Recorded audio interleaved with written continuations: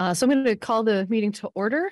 And so the first thing I'm going to do is ask the counselors who are with us remotely to introduce themselves. Lauren, would you go ahead first?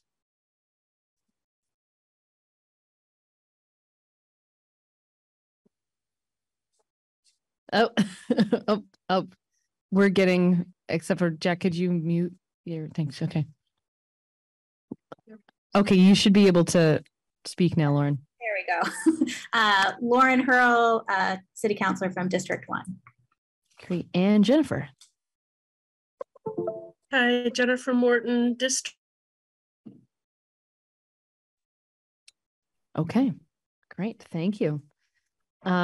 All right. So just to, let's see, is there, I'm going to speak a little bit more.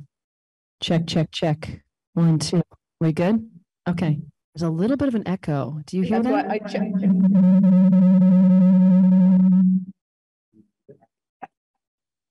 I did. You gotta make sure you're actually muting the whole computer, not just your mic.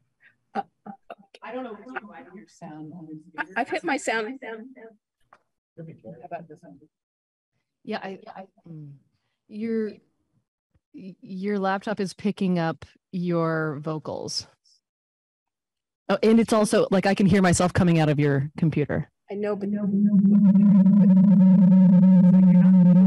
Donna's laptop is not muted. I can see it on my screen. Yeah. Well, that says it's off. Check, check, check. 1, 2. Hello, hello. Check, check, check.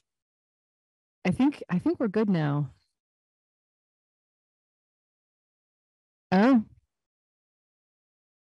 Oh, yeah, no, that's probably true. Yeah. Yeah. No, I just mean she doesn't have unmuted to speak. That's right. That's right. Yep. Yep, that's right. Okay. I think we're good now. It's okay. All right. So to just introduce some of the expectations. So if you're joining us remotely, if you would change your name to be your first and last name, so I can address you properly, that'd be great. When you speak, if you could start with your name and say where you live. We ask that you keep your comments to 2 minutes or less. And Donna, you're going to help us out with that, letting folks know sort of where we're at with that. And then if you have something to say about a agenda item, you can make that comment as we get towards that item in the agenda. If you have something to talk about that's not on our agenda, that's for general business and appearances. And just make sure that you're recognized by me to speak. We don't generally get into like back and forths. So try to keep your comments sort of all together and yeah, keep it germane to the topic. All right, I think that is it. Just in terms of reviewing and approving the agenda, I don't have any information to change any of the agenda items or orders. Does anyone else have information about changing the agenda? Okay, so with that, we'll consider the agenda approved, and we're going to move on to general business and appearances. So this is an opportunity for any member of the public to address the council on any topic that is otherwise not on our agenda. And we'll start with folks who are with us in person. Would anyone like to make a comment?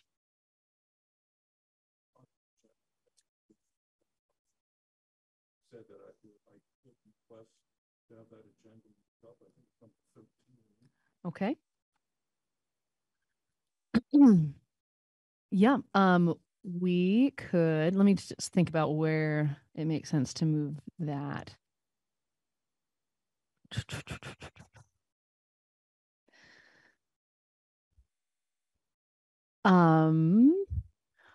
One thought, so I expect that we will go into executive session, and that is a part of a few executive sessions. So one thing that we could do is if you would like to make any comments, we could just take your comments early. Would that be useful? Okay, let's plan to do that. Okay. actually, if you, how would you feel about making your comments during general business and appearances? Would that be acceptable? So during this time, like right now? Okay, great. Great. Yeah. Just so I know, anyone else, just so we know, anyone else wish to make a comment during general business and appearances? It's in person. Okay. All right. So now is an okay time if you'd like to. Fair enough. Yep. Cameron is gonna. Yes, actually, that would probably be the easiest. Yeah. No worries. I wrote this down, so keep it in 2 minutes. Oh, you're so good. Good evening. My name is Thomas Mulholland. Good evening. My name is Thomas Mulholland. I live in the Lane Shops here in Montpelier. I was very recently appointed to the Montpelier Public Art Commission. I have yet to attend the meeting in my official capacity as a commission member. However, I did attend a meeting on the 22nd of July as an interested member of the community. It is this meeting that has resulted in agenda item number 13. I spoke with the chairperson of the Art Commission, Ward Joyce, this afternoon, and was astounded by what he told me. He said that there was a request before the City Council to have my appointment rescinded. He said that this was because some members of the commission felt threatened and unsafe by me, that I had made offensive remarks, and that I was sexist. He advised me to quietly agree to yield. Otherwise, he said, things could get messy. Everyone could be dragged through the mud. Presently, I am the only one who has mud on them. I have no intention of turning this meeting into some sort of tribunal. I simply want to ask the City Council if they can take action to rescind my appointment based upon anonymous character assassination. I would like to further point out that my only appearance before the commission was as a member of the public. I was outside the circle, so to speak, and as such was free to express contrary views. I realize that being a commission member necessitates a cooperative spirit, which I do embrace. Finally, I feel ambushed. I was informed of this agenda item 6 hours prior to the City Council meeting. I should like to know how the Art Commission members discussed this issue at the last commission meeting, via emails, or both. Thank you. Okay. Thank you so much, and we'll follow up on all of that. So thank you. I mean, we've got to go into executive session, et cetera. So, we've got to go into executive session when it comes up, but thank you. I appreciate that. Yeah.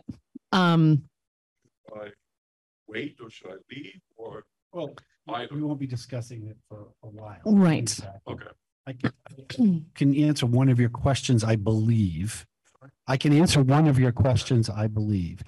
It's my understanding that the commission as a group has never discussed this, that we received requests from a couple of individual members asking that this be considered. So just, yeah, but no, to my knowledge, no meeting, and the City Council has not discussed this yet. So they have there's no direction. This is their first time considering it.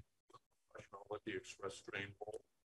Who was it that actually requested this as an agenda item? It came from the chair. From Ward Joyce. Okay. Yes. All right. Thank you. Anyone else who's with us in person wish to make a comment? Okay, great. And so we'll go to folks who are with us virtually. Anyone with us online wish to make a comment?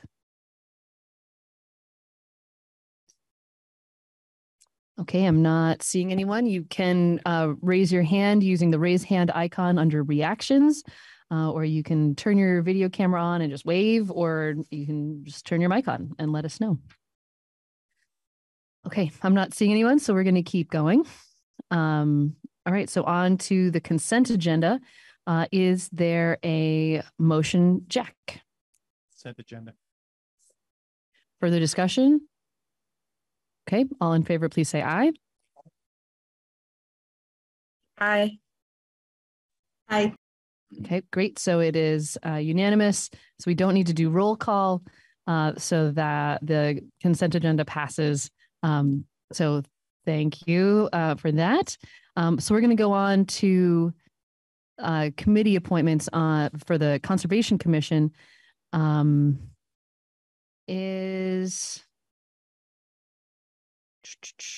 don't see Phyllis Rubenstein on or Sienna Tunai. I apologize if I'm mispronouncing your name. Nor in person, right? So just checking though, is any of those folks here? Okay. Is there a motion regarding appointing Phyllis Rubenstein and Sienna Tunai? I apologize. Or would you like to go into executive session? Either way. Make a motion to appoint these to the commission. I'll second that. Okay. Further discussion? Okay. All in favor, please say aye. Aye. Aye.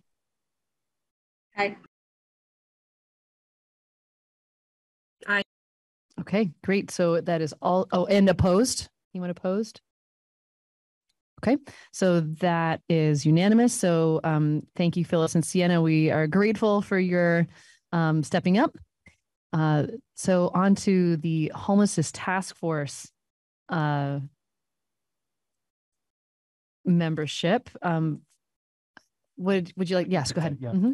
So the homelessness task force has been meeting pretty regularly now for 3 years and has still pretty much got the initial appointees working on it and has run into some issues with quorum. We met today actually and had 7 of the 9. So that was great. That's been a high. Usually it's 5 and often 4, which is not a quorum. And so at the prior week's scheduled meeting on September 7th, there were only 4 people. So they asked if the council could consider re-advertising for more interest.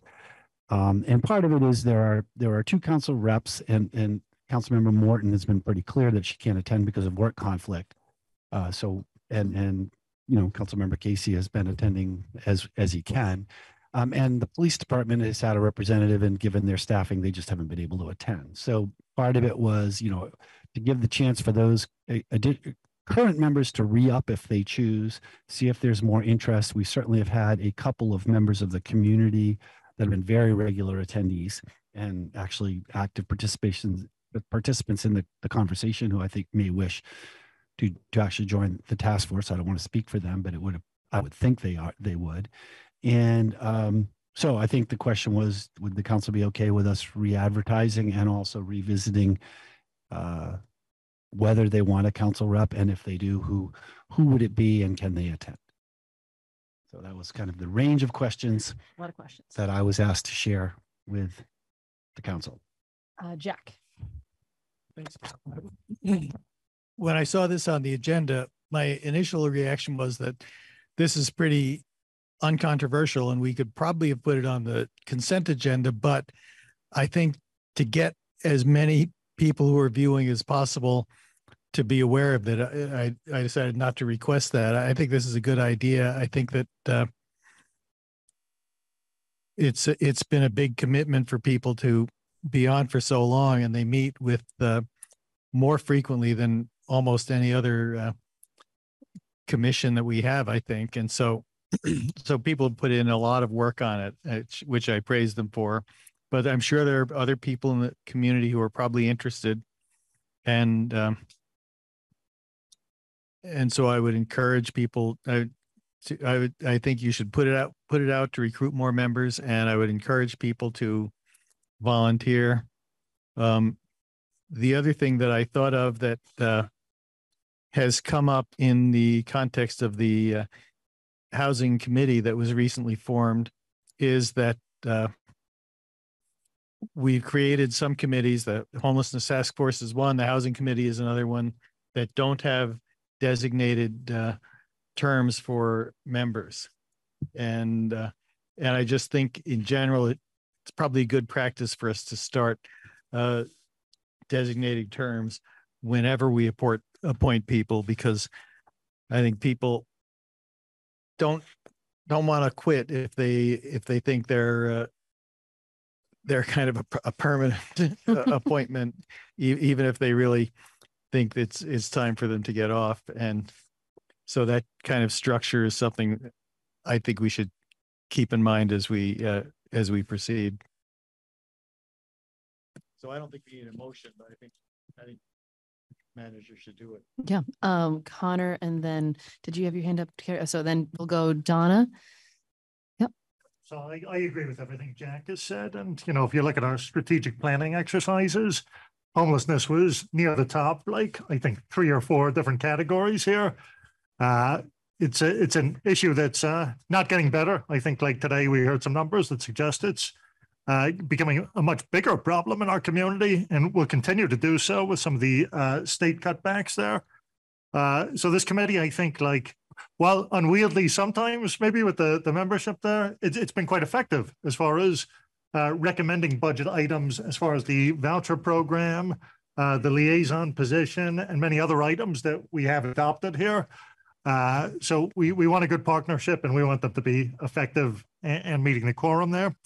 Along the same lines, we had a discussion today, and maybe we could kind of couple it into this, but you know, the Public Restroom Committee hasn't met in over a year since it's been established here. And there was pretty clear sense from the committee that, you know, I said, like one worry I had, and I'll just put it out there, was I was worried that it would be a bit duplicative of the Homelessness Task Force, because so many of the issues like are intertwined.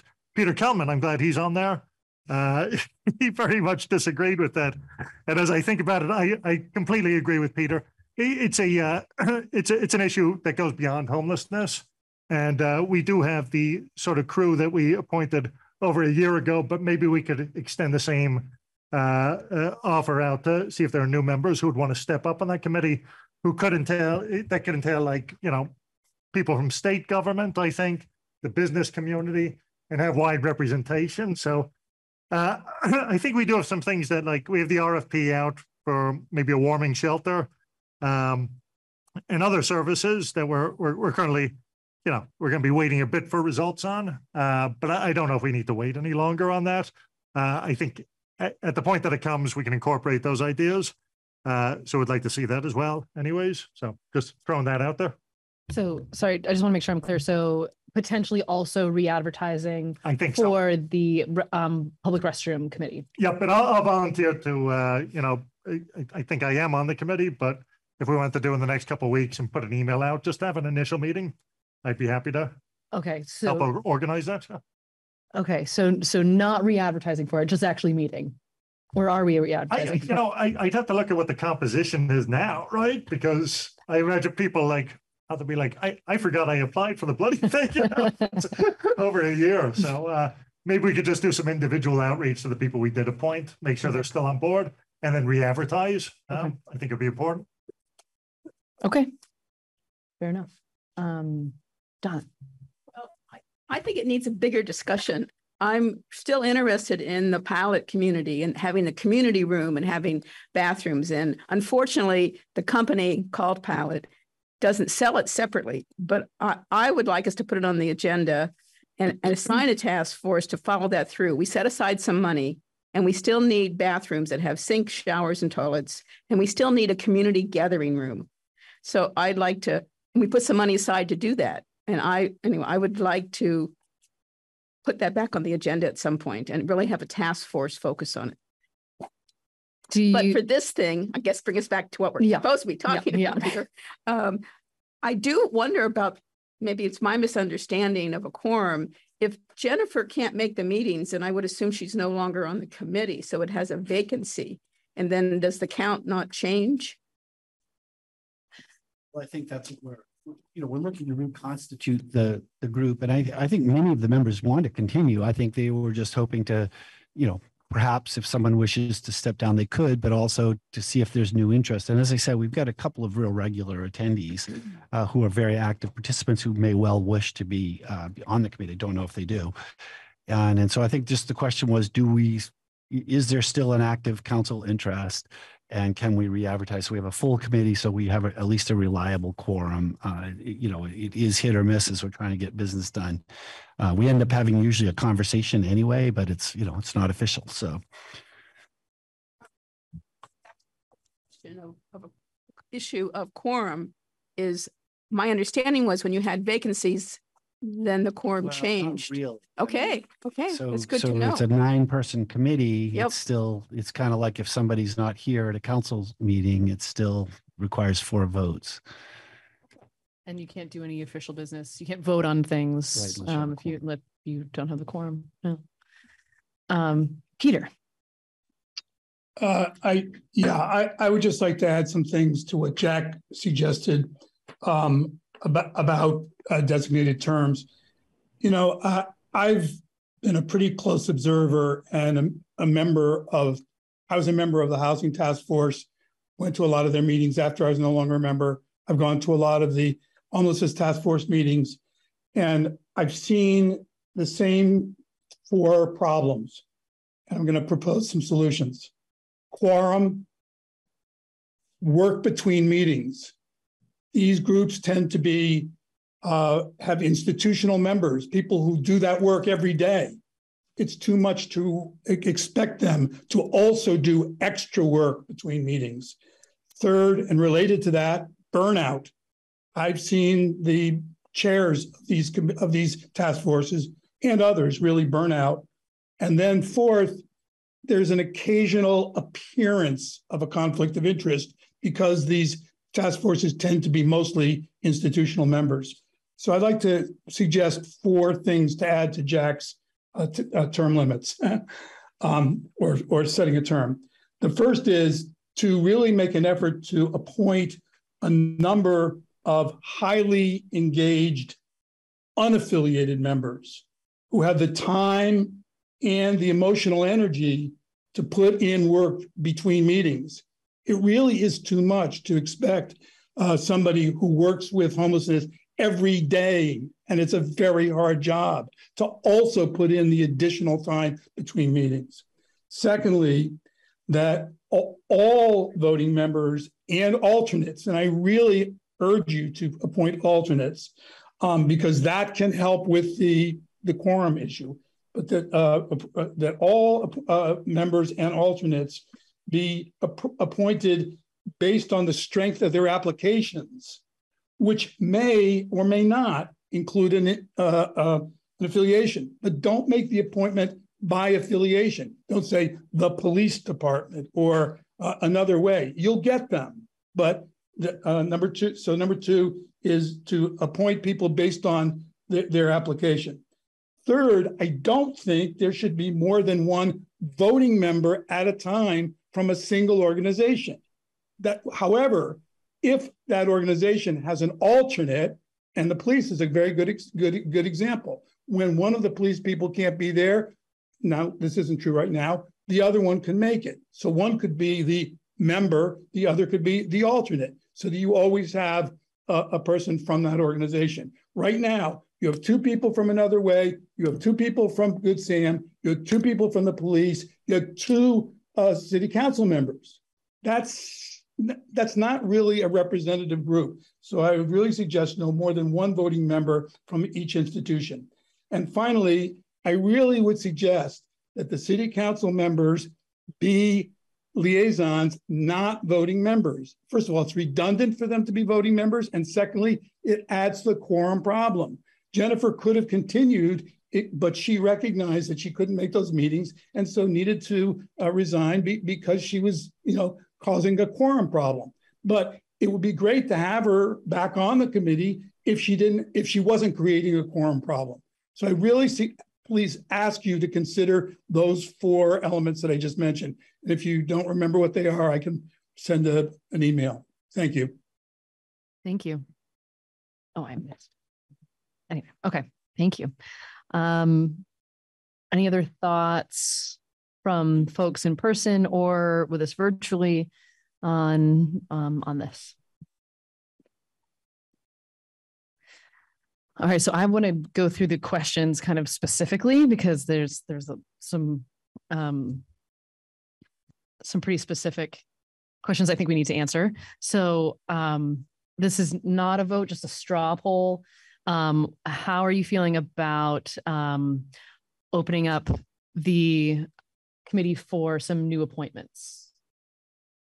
Okay, and let me just check online. Okay, yep, okay. And how do you feel about adding alternates?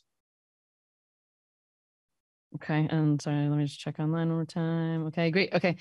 How do you feel about, well, this is a separate question. So Jennifer, I assume that you're stepping down from the homelessness task force. Is that correct?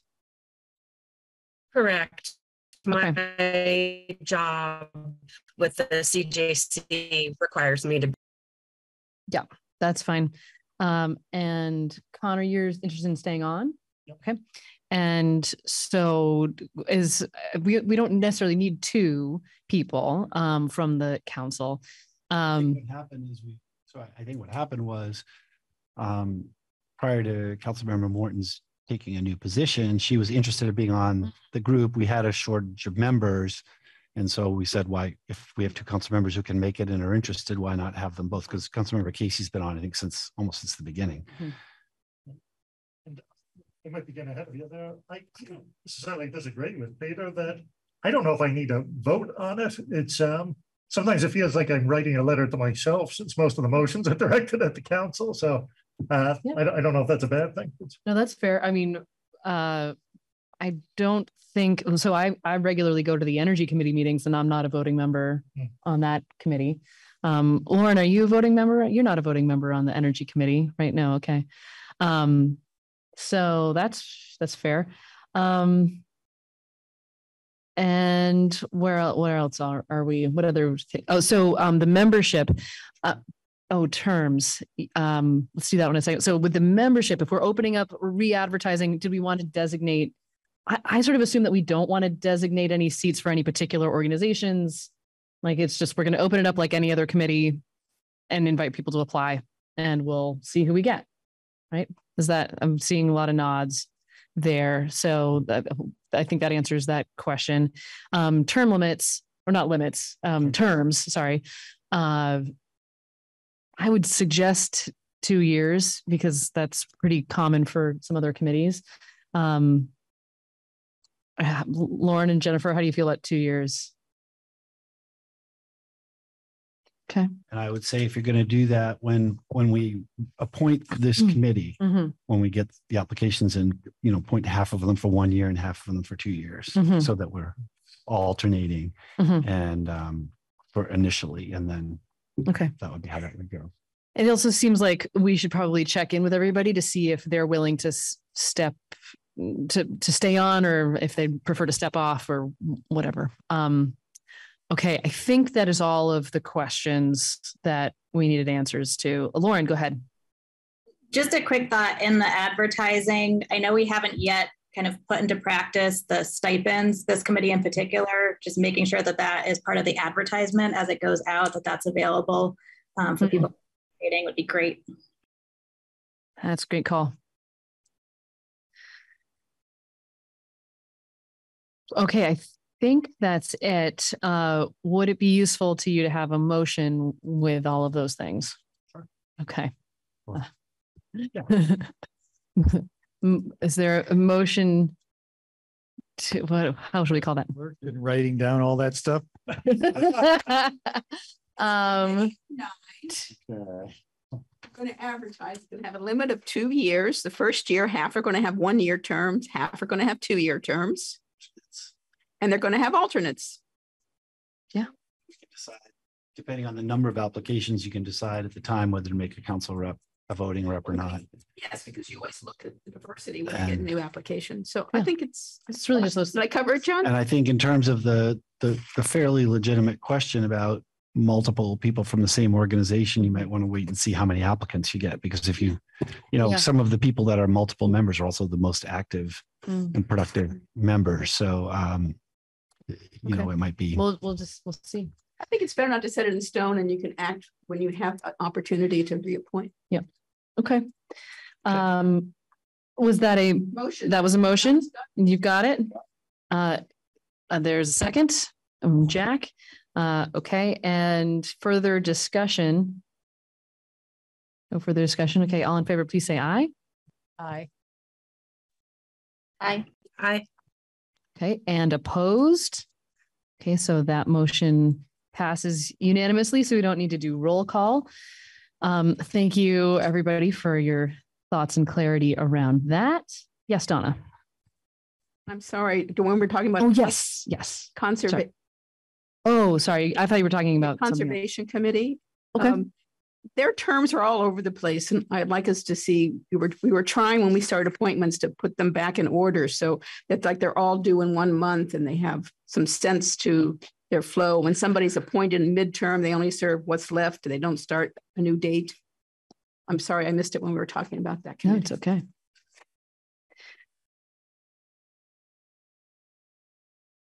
You know, oops, do you have something? Not on any of that. I just had a suggestion. Okay. Once we're done, Chris. Before we leave that, I mean, so there were 2 seats on the Conservation Commission. One was a 4-year seat and one was a 2-year seat. And we didn't specify necessarily who was getting what seat. There's also a couple alternate seats on the Conservation Commission. Do we want to revisit that? Talk to your parliamentarian. We could move to reopen that. Just to clarify it? Yeah. Maybe you should make a motion to sign this one so much time and this one so much time. Yeah. Without reopening it? Whatever. Make a motion to appoint Phyllis 4 years? Sure. Yeah, I moved to appoint Phyllis Rubenstein for 4 years, and Sienna 2 and I for 2. Or Ty and I, whatever it is, for 2 years. Doesn't matter. One of us is the motion, one of us is the second. Oh, so you're seconding? Okay. Yeah. Okay. Great. Further discussion about that. Okay. All in favor, please say aye. Aye. Aye. Aye. Okay. And opposed. All right. So that passes unanimously. Thank you for that clarity. Yes. One person here for item 10. And I think it should be a pretty quick item. So you may want to, if you. Oh, sure. Yeah. Okay. I also know we have someone here for item 8. Well, I know. Okay. Conversation potentially. Okay. Then that's probably fair. I do anticipate that 10 will be fast. Okay. Well, we'll do 10. Yeah, that's fine. Let's do that. So let's take up item 10, hunting at 203 Country Club Road. Do you want to talk about the staff recommendation or? Okay. Yeah, so at our last meeting, gentlemen from the public raised the question of hunting at the former Elks Club.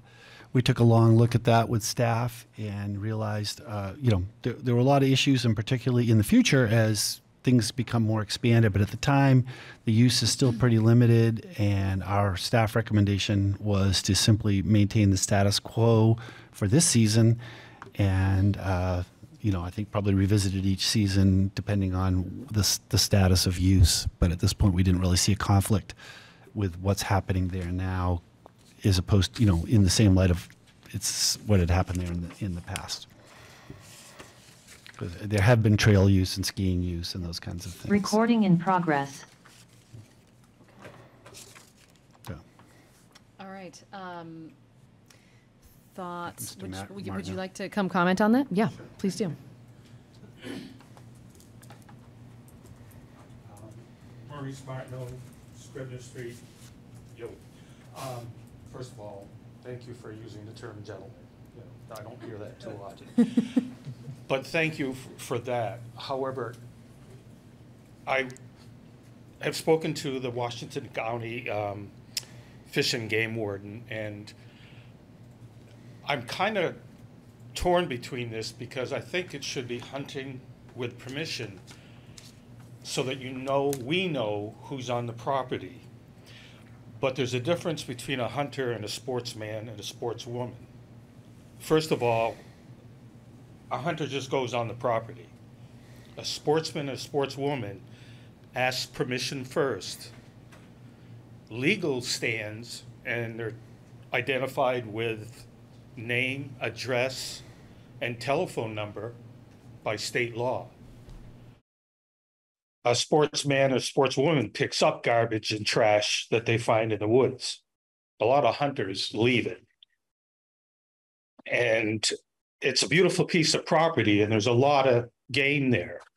And I'd love to keep it open, but at the same time, you want to know who's on that property, both for damage, for trash, illegal poaching, etc. I know of 3 stands there that are illegal. And I spoke to the warden about them.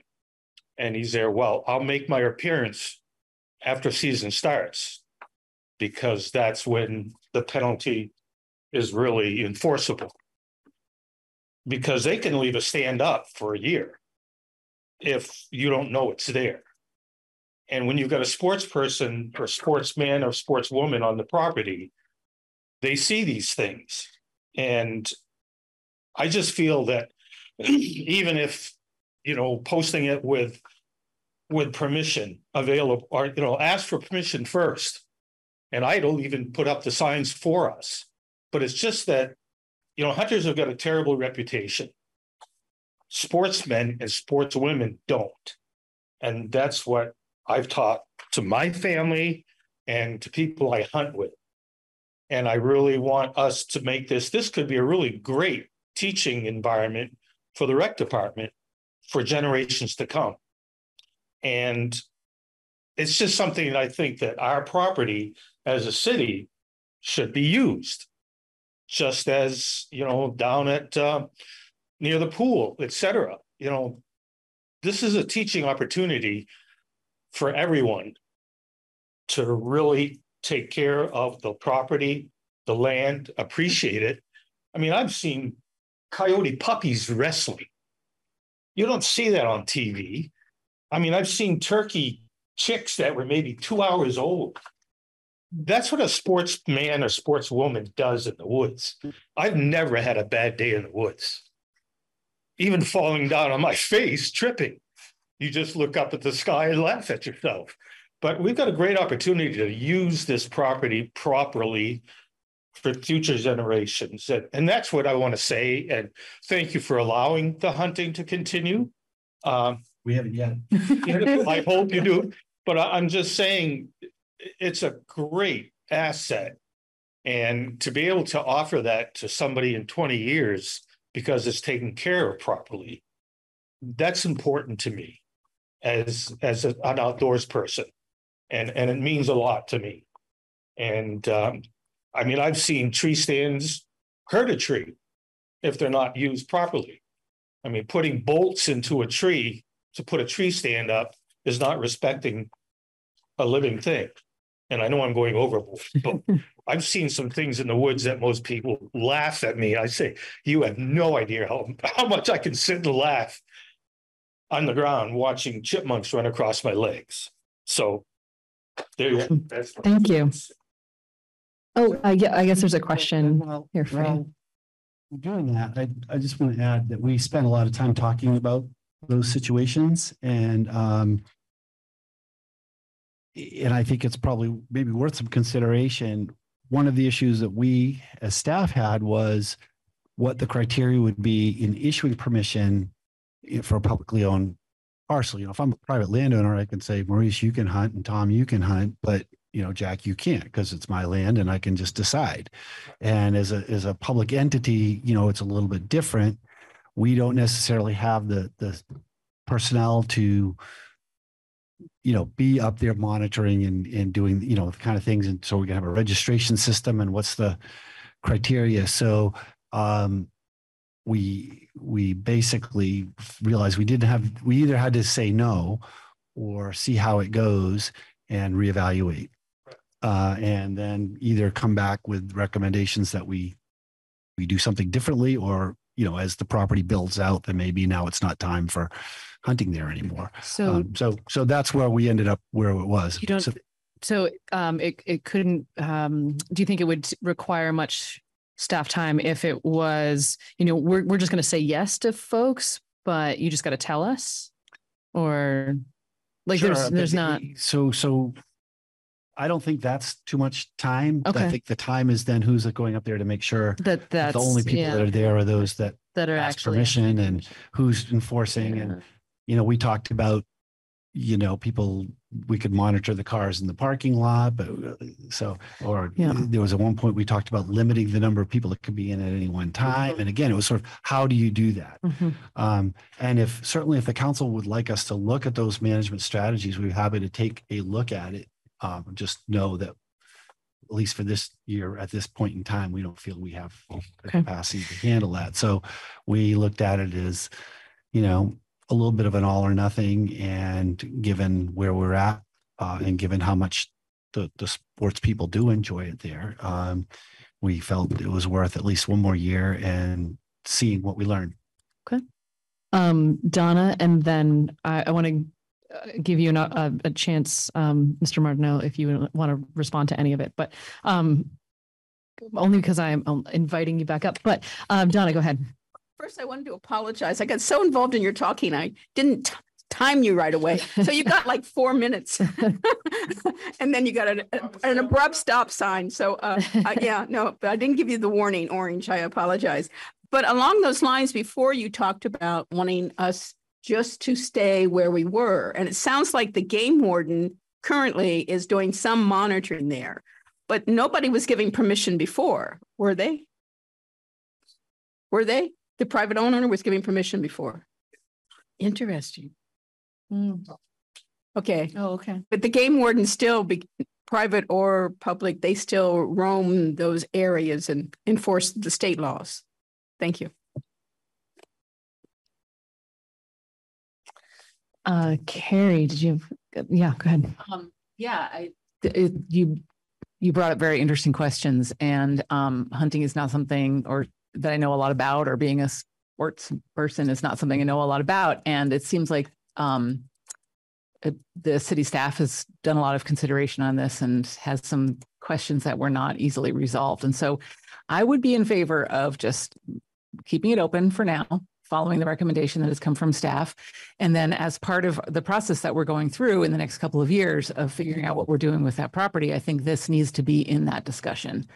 And I think that we'll be able to give it the consideration and the time that it deserves, and that we can come back and decide what to do. If you would like to come speak to this, that now would be great. And then if you have anything else further, yeah, go ahead. My name is Walt Goodwin. I was born and brought up in Montpelier, but I live in Berlin now. I've hunted at the Elks Club property pretty much since I was a kid.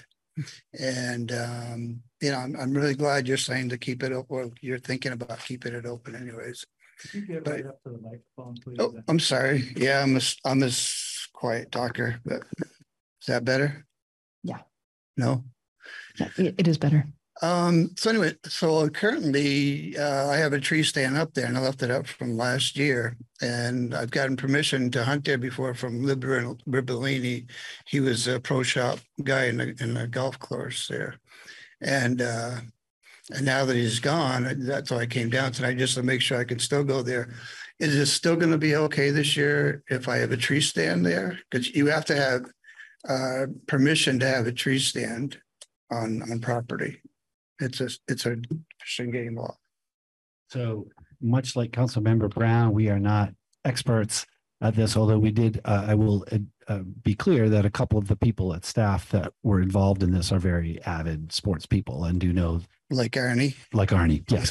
Specifically Arnie. That's right. And so we did have some expertise at the table. And I think our goal, as best we can, was to allow what has happened there in the past to continue to happen. So if people had tree stands, they could keep their tree stands, and to not change anything to the extent that we can. We're not a private landowner, so we do have some, you know, issues to consider that a private landowner doesn't, have to.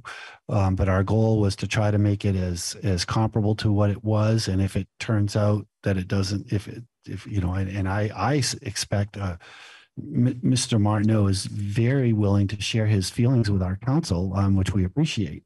And if things are not working, I have no doubt that he'll tell us.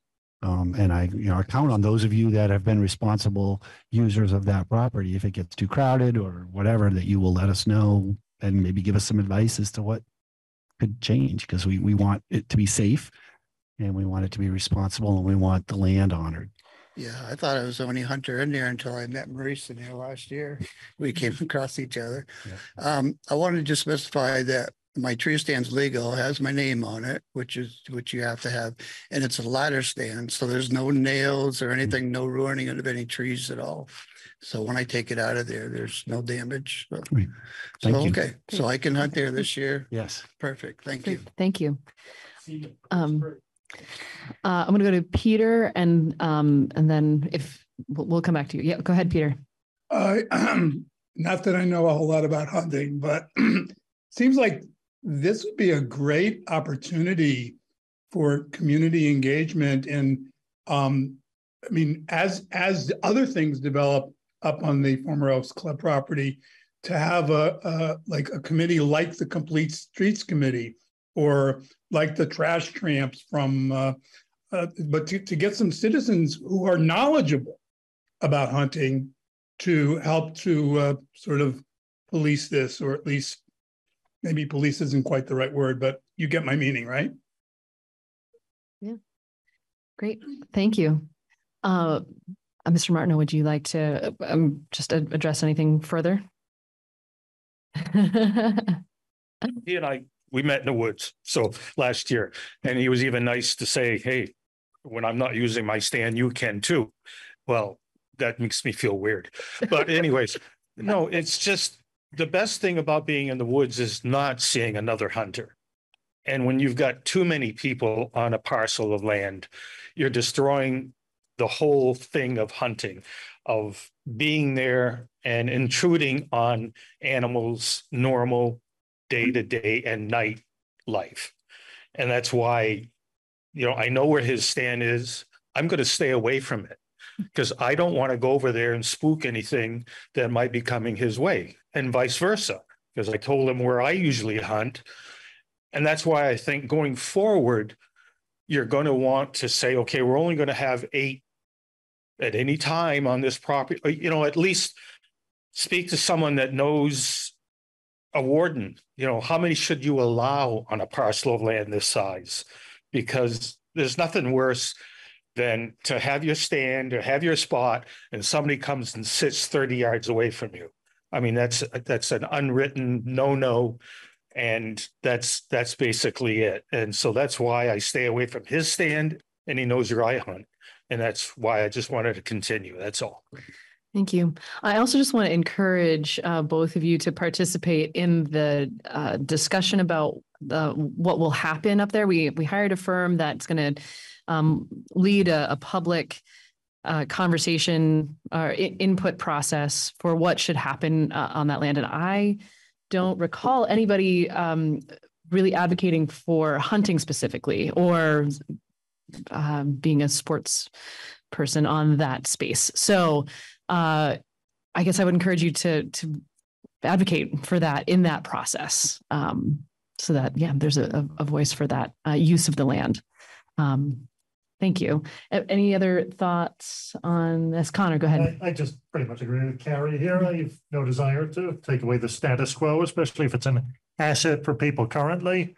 I think things could change in the future with the public plan, but like the mayor said, better be at the table than on the menu there. So please show up and participate. Yes. I think I'd be fine with keeping it as it is. And I think state law does actually limit how much we can regulate hunting here with some of the preemption law. So, okay. Well, is there a motion that folks would like to make? Yep, go ahead. I'll move to adopt option 1 as recommended by city staff. I'll second. Okay, great. So we have multiple seconds. So just to be clear, option 1 is no changes from current use. And any further discussion? Okay, all in favor, please say aye. Aye. Aye. Aye. And opposed? Okay, so the motion carries. It's unanimous. We don't need to do roll call.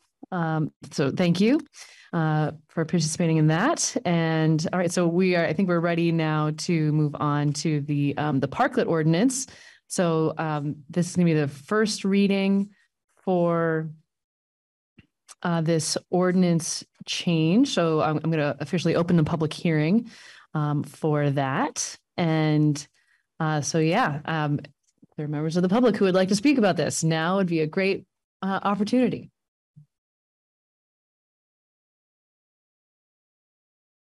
Thank you. Am I in this thing? I can't. Yes. Yeah. Awesome. I think the ordinance as it's written, as I saw it, is fantastic. I know it. Wes, could you identify yourself? Oh, I am so sorry. I'm Wes Hamilton. I am wearing my hat as the owner of Three Penny Tap Room. I appreciate all the hard work that has gone into creating the ordinance as proposed. I wanted to come and speak. I have pretty significant and deep felt concerns specifically about the portion, if I'm understanding correctly, in which parklets would be required to be open and free use to the public when not being used by the business. I have way more than 2 minutes of talking, as Anne could tell you from my email, about concerns with that. And I'm happy to like enumerate concerns, but, you know, I imagine, you know, to try to keep within 2 minutes, I imagine the intentions and the thinking that put that in place is incredibly well-meaning.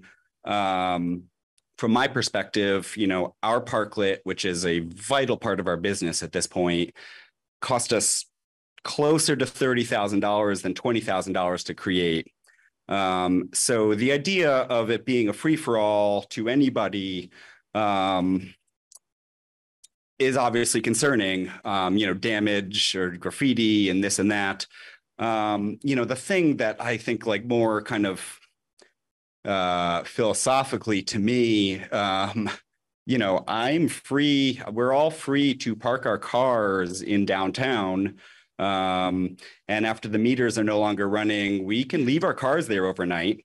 We are not required to make our cars available to the public to use because that doesn't make sense. So I don't really understand the difference between my car and the parklet in that parking space at 2 a.m. Thank you. So also, I just, I hope it's okay with you. I just forwarded your email to the council so that they could have that. I should have, I should have forwarded it sooner, but there we are. So I'll just say, I think it's a good point. You know, we don't allow people to access our cars if they're there after hours. I'll just say, I think it's all right to not require access to the public after hours for parklets. I realize that would be a change from what we had as a policy previously, but that's where I'm at anyway. So just to check, any other comments in person or virtually on this? I probably should have saved my opining till after I asked. Matt, yes, if I just may, from the staff perspective from drafting this, we don't have a strong feeling one way or the other about this. We were trying to respect. So the initial policy, as the mayor said, when this was done, was that those would be open.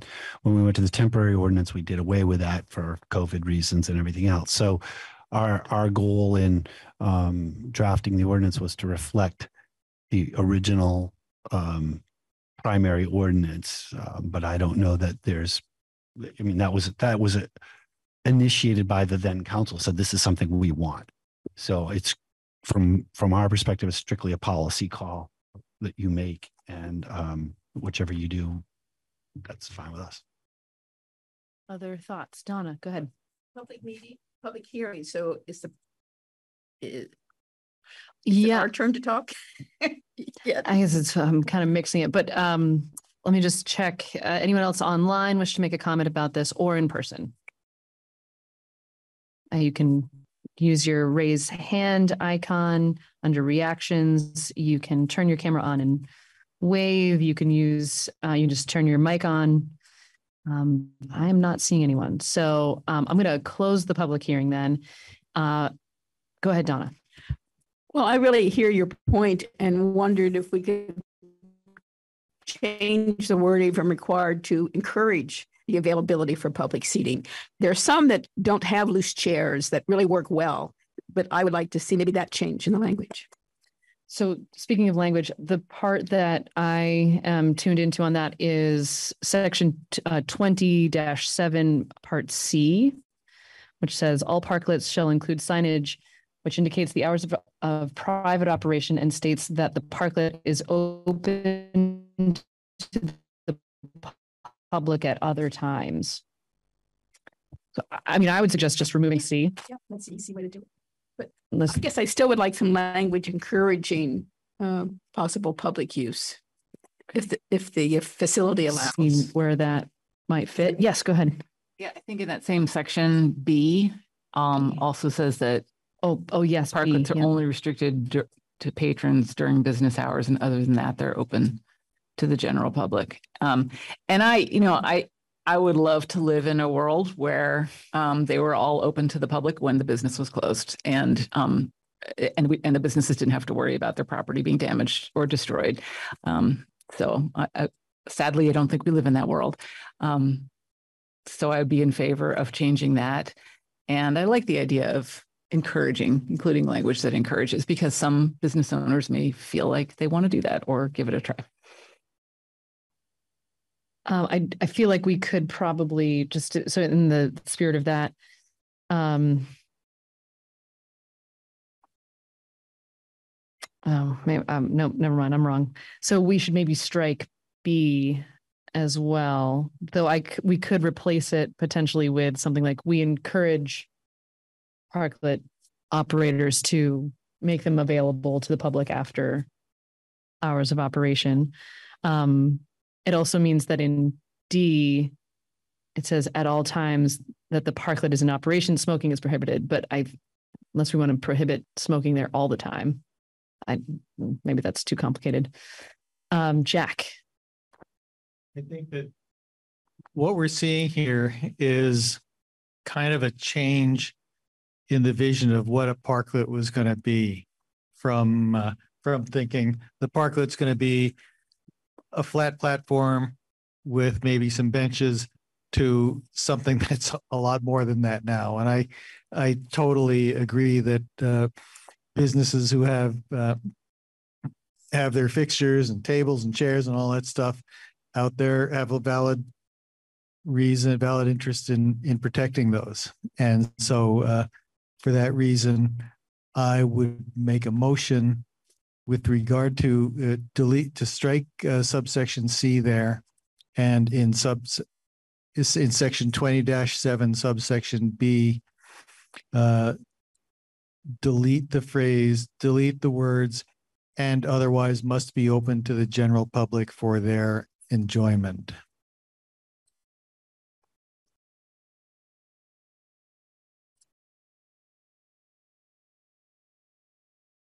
And can you say that? Can you say that again? Sure. Actually, in subsection B, delete the word "only" in the, let me think about this for a minute, only in the first line. And so parklets may be restricted to use by patrons of a particular establishment or group of cooperating businesses during their operating hours. And then delete the rest of that sentence. So put a period after hours. Parklets may be restricted to use by patrons of a particular establishment and so forth. Yep. During their operating hours, period.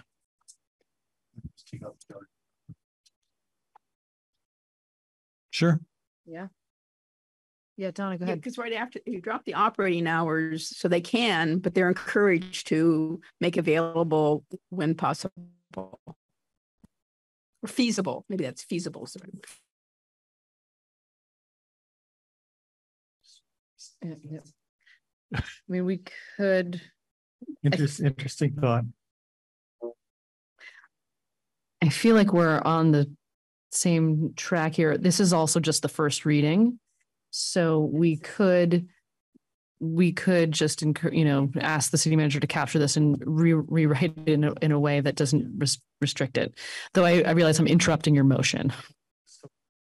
Okay. Does that? We talked about this so much. I thought it's a second reading, even though it says first right in front of me. Right. Staff. You don't need a motion necessarily from us on how, because you're hearing the direction our conversation's going. So Manager to amend the ordinance as per the discussion and bring it back for second reading. Is that a motion that someone would like to make? Yeah, I'll do it. You can have. I'll make the motion. Okay, what Bill said. And Jack, are you seconding?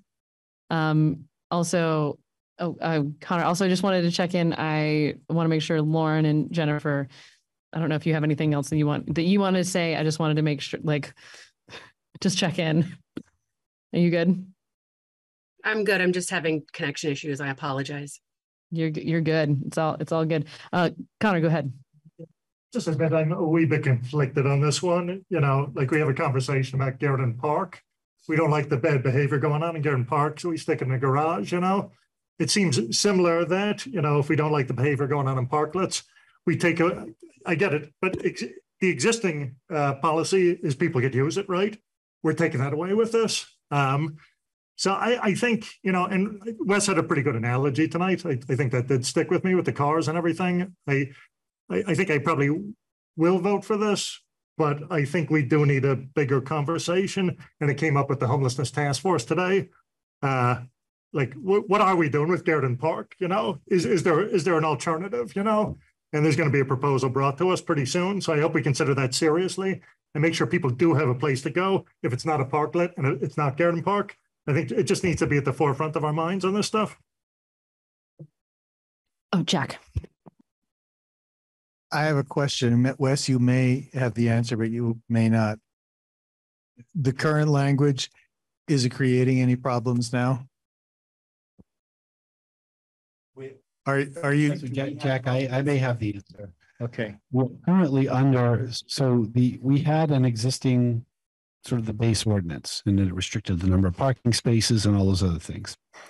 We superseded that with a temporary ordinance, which we've used for the last three summers, including this one.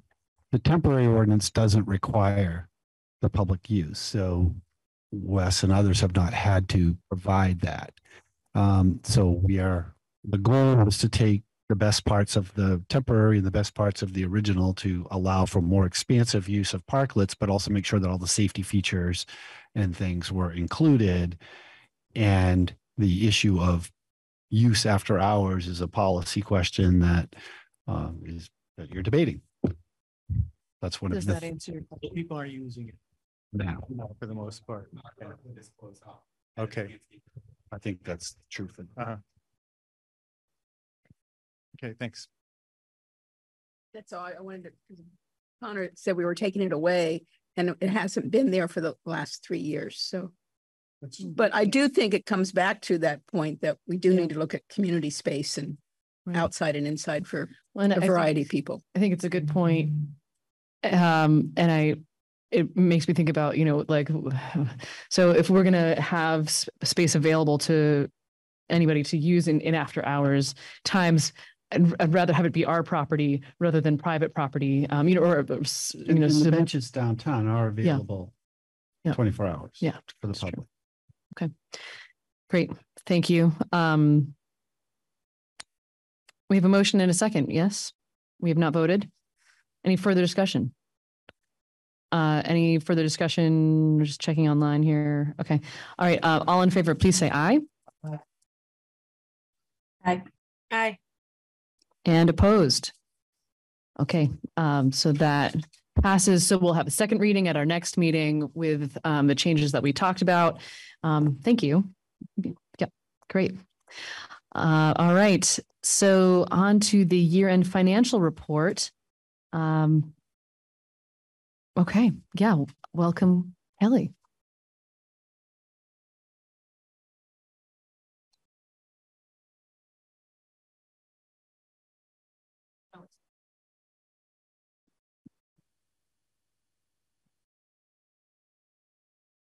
No.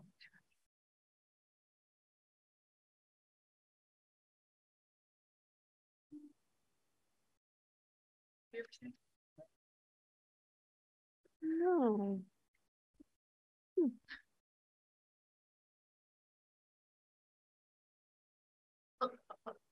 It's weird.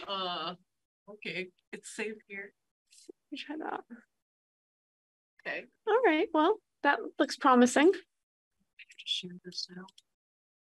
Yeah, that's perfect.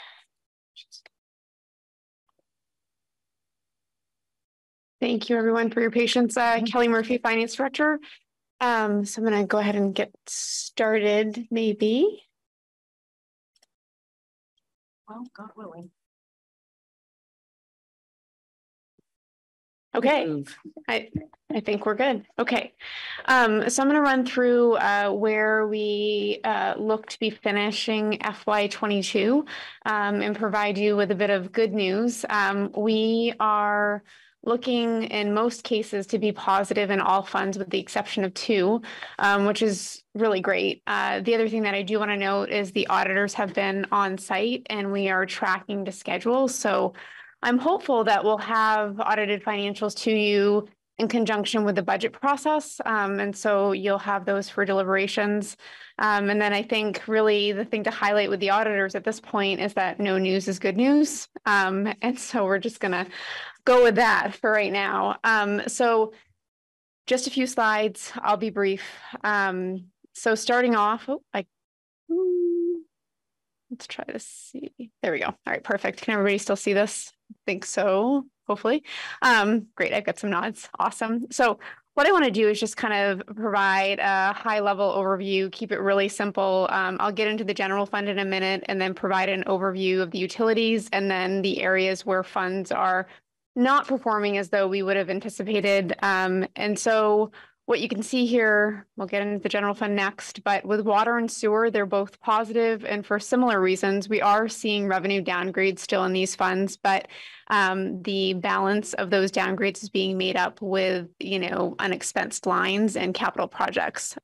So there are projects to do. So there's still a bit of pressure there, but the good news is that we're ending the year in a positive position and do have options in those funds.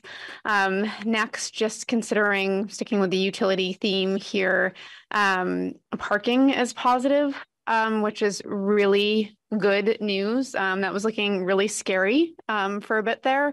So we're about 283 to the good at this point. Things could change a little bit, but I don't see any big changes coming down the line at this point. And then the other thing I want to highlight on this slide are the senior center and district heat funds. Those are negative.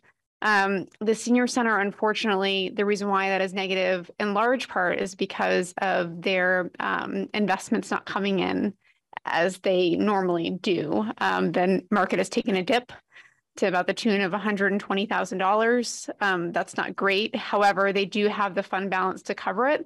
And so their fund balance will go from $611 down to $448,000 with the total sum of the downs in that fund. The other thing that is not particularly positive, but I do think will rebound with some of the programming that's been coming in, is their program fees. So their programs did not come in as budgeted, and that's about $75,000 or so down from what we had budgeted. So we're keeping a close eye on that fund, but I do think we will see some positive movement. This one's just slow to return, and we'll keep working on that. District heat is the same story that it has been. this is really representative of depreciation in the fund, and that being booked accordingly. So this is a little bit further down than it was in prior years. Last year, I think we were about 146,000 or so to the bad. So this is up a little bit, but down, if you know what I mean. So it's not great, but it's not unexpected either. So I think that, you know, all in all, things are looking pretty good. So then this next slide just really gets into a summary of the general fund and where we're at, what we're looking at in terms of just key highlights within, you know, both revenues and expenditures. When we put together the deficit mitigation plan in 2021, we were seeing revenues really tank. And so as you can see here, they have come back really positive. So property tax, all things within that category are up by about $30,000. The pilot, state and local, up by $453,000. And then there are some other categories that are up that are interesting. The intergovernmental and miscellaneous categories. And those have things like the COPS grant or the Challenger Monument movement, those kinds of items that, you know, we are seeing in those categories. So they're not huge items, but they are really helping us on the bottom line. And then there are areas that I did want to point out that are not doing particularly well. And within this group, it's really the permits and licensing. And I'll get into that in the next slide because I really wanted to highlight the revenue side of the equation, since in the general fund in particular and parking, that's where we were really taking the hits. We weren't necessarily having a problem with spending per se. And then moving on into the expenditures here, you know, we have been able to weather the storm. We did see that revenues were coming in. And so, you know, we did end up spending over what we had budgeted to the tune of about $380,000, but netted against revenues, we still ended up on the positive side of things. And things that I do want to highlight, we've been doing some pretty good work in IT and in finance, but it's expensive. And you can see ups associated in those areas, counterbalance with their offsets in other areas within the general fund. And then there are other pressures within the police department and DPW. But, you know, those are things that are to be expected. We did have some increases in delayed maintenance within Public Works that, you know, we didn't purchase equipment on schedule. And so we had some maintenance costs, or within the police department, there were some significant overtime costs in that department. And so that's been tracking with what we thought it would be.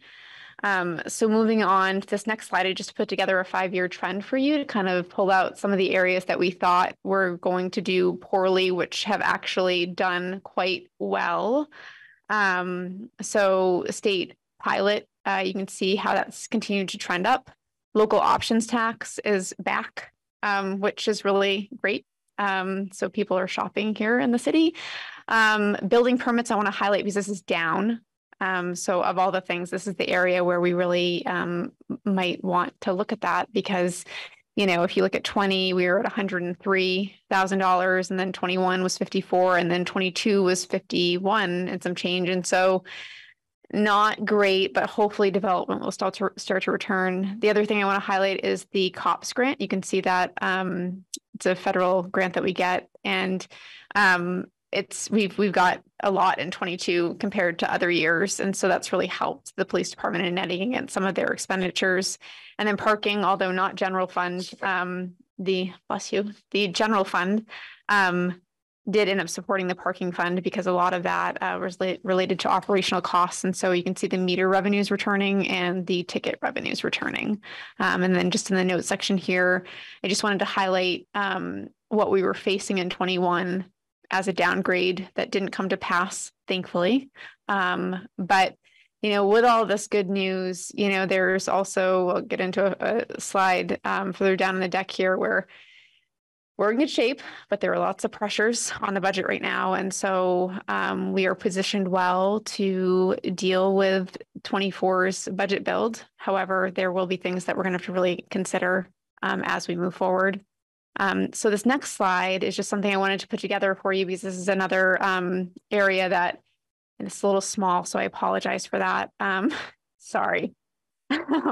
So without the ARPA funding that we received, we probably would not be able to stand up in a way that we are able to. So on April 30th, just recently, we elected to do the standard allowance, which means that the $2.2 million that we're receiving in ARPA funding can be used in the most general categorical sense. And so that's really positive. It tracks with what we have planned for phases 1 and 2. 1 and 2 phases are related to the timing of the money. And so you can kind of see the plan may be worked out there because it's kind of small, and I can get more detail for folks if they need it, if they can't see it. But then I want to jump down to just the bullet for next up from the bottom, just in terms of what we've received to date and what we've spent to date. And so we have received about almost 1.5 million. We're waiting on the second installment of the county funding, and that's 715,000. We haven't received that yet. I do anticipate that we'll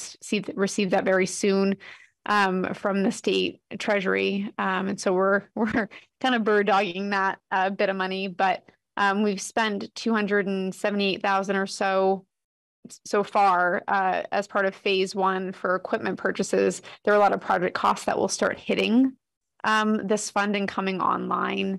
And then I just want to note that we have plenty of time with this funding. We have until December 31st, 2024 to obligate, and it has to be expended by December 31st, 2026. I do not think we'll have any problem spending this money, and we have to give it back if we don't. So I just want to highlight that, but we have plans for it. So we're working on it. And so I just wanted to give everybody a briefing on where we're at with our ARPA funding. And so this last slide is just key takeaways. The general fund is to the good, $339,000, or about 2%, if you're looking at it from a revenue and expenditure perspective. And so that's positive and seems like a lot, but it's not when you consider all the pressures that I've had listed here in this last bullet. You know, we have a lot of pent up demand and pressure on our funds for a bunch of different things: projects, positions, equipment. Health insurance is likely going to go up. It's on a calendar year basis. We are looking at a potential double-digit increase. And so I'll brief you more on that once we know for sure. And then we have some other operational expenses that we do see coming in higher than what we had budgeted, such as fuel, electric, sand, salt. So 23, coming out of 22, we've got some wind at our backs. 23 is going to be a year to watch for sure. And then 24 development is going to be interesting. So that's kind of everything that I have to go over with you. Positive news, but we do have our work cut out for us as we get on here. So thank you. We get these slides, because that one in particular I want to blow up and be able to see the numbers. Thank you. Sure. I didn't. I just added them right. Okay. That's on me. I was late to the game getting the slides out. Download. Any questions? I just think it's very interesting that the word, when you used interesting, I thought of the Asian. When the Asian tells you they wish you to have an interesting life, it's a curse. Oh. So when you said 2024 is going to be interesting, I went, oh. Well, is that what you meant? I hope not.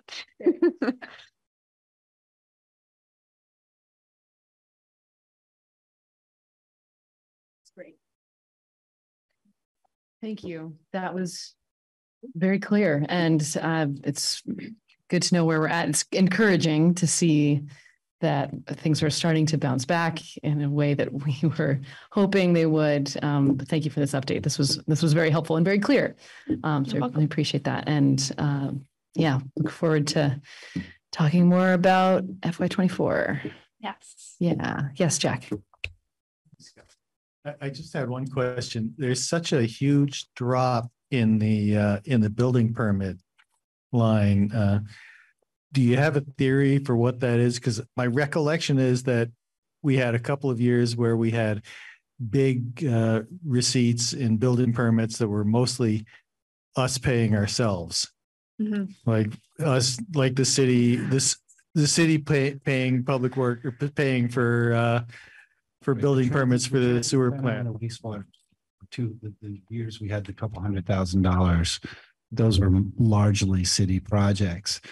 And I think if you look at the big drop, it was during COVID. You know, people just weren't building as much or investing.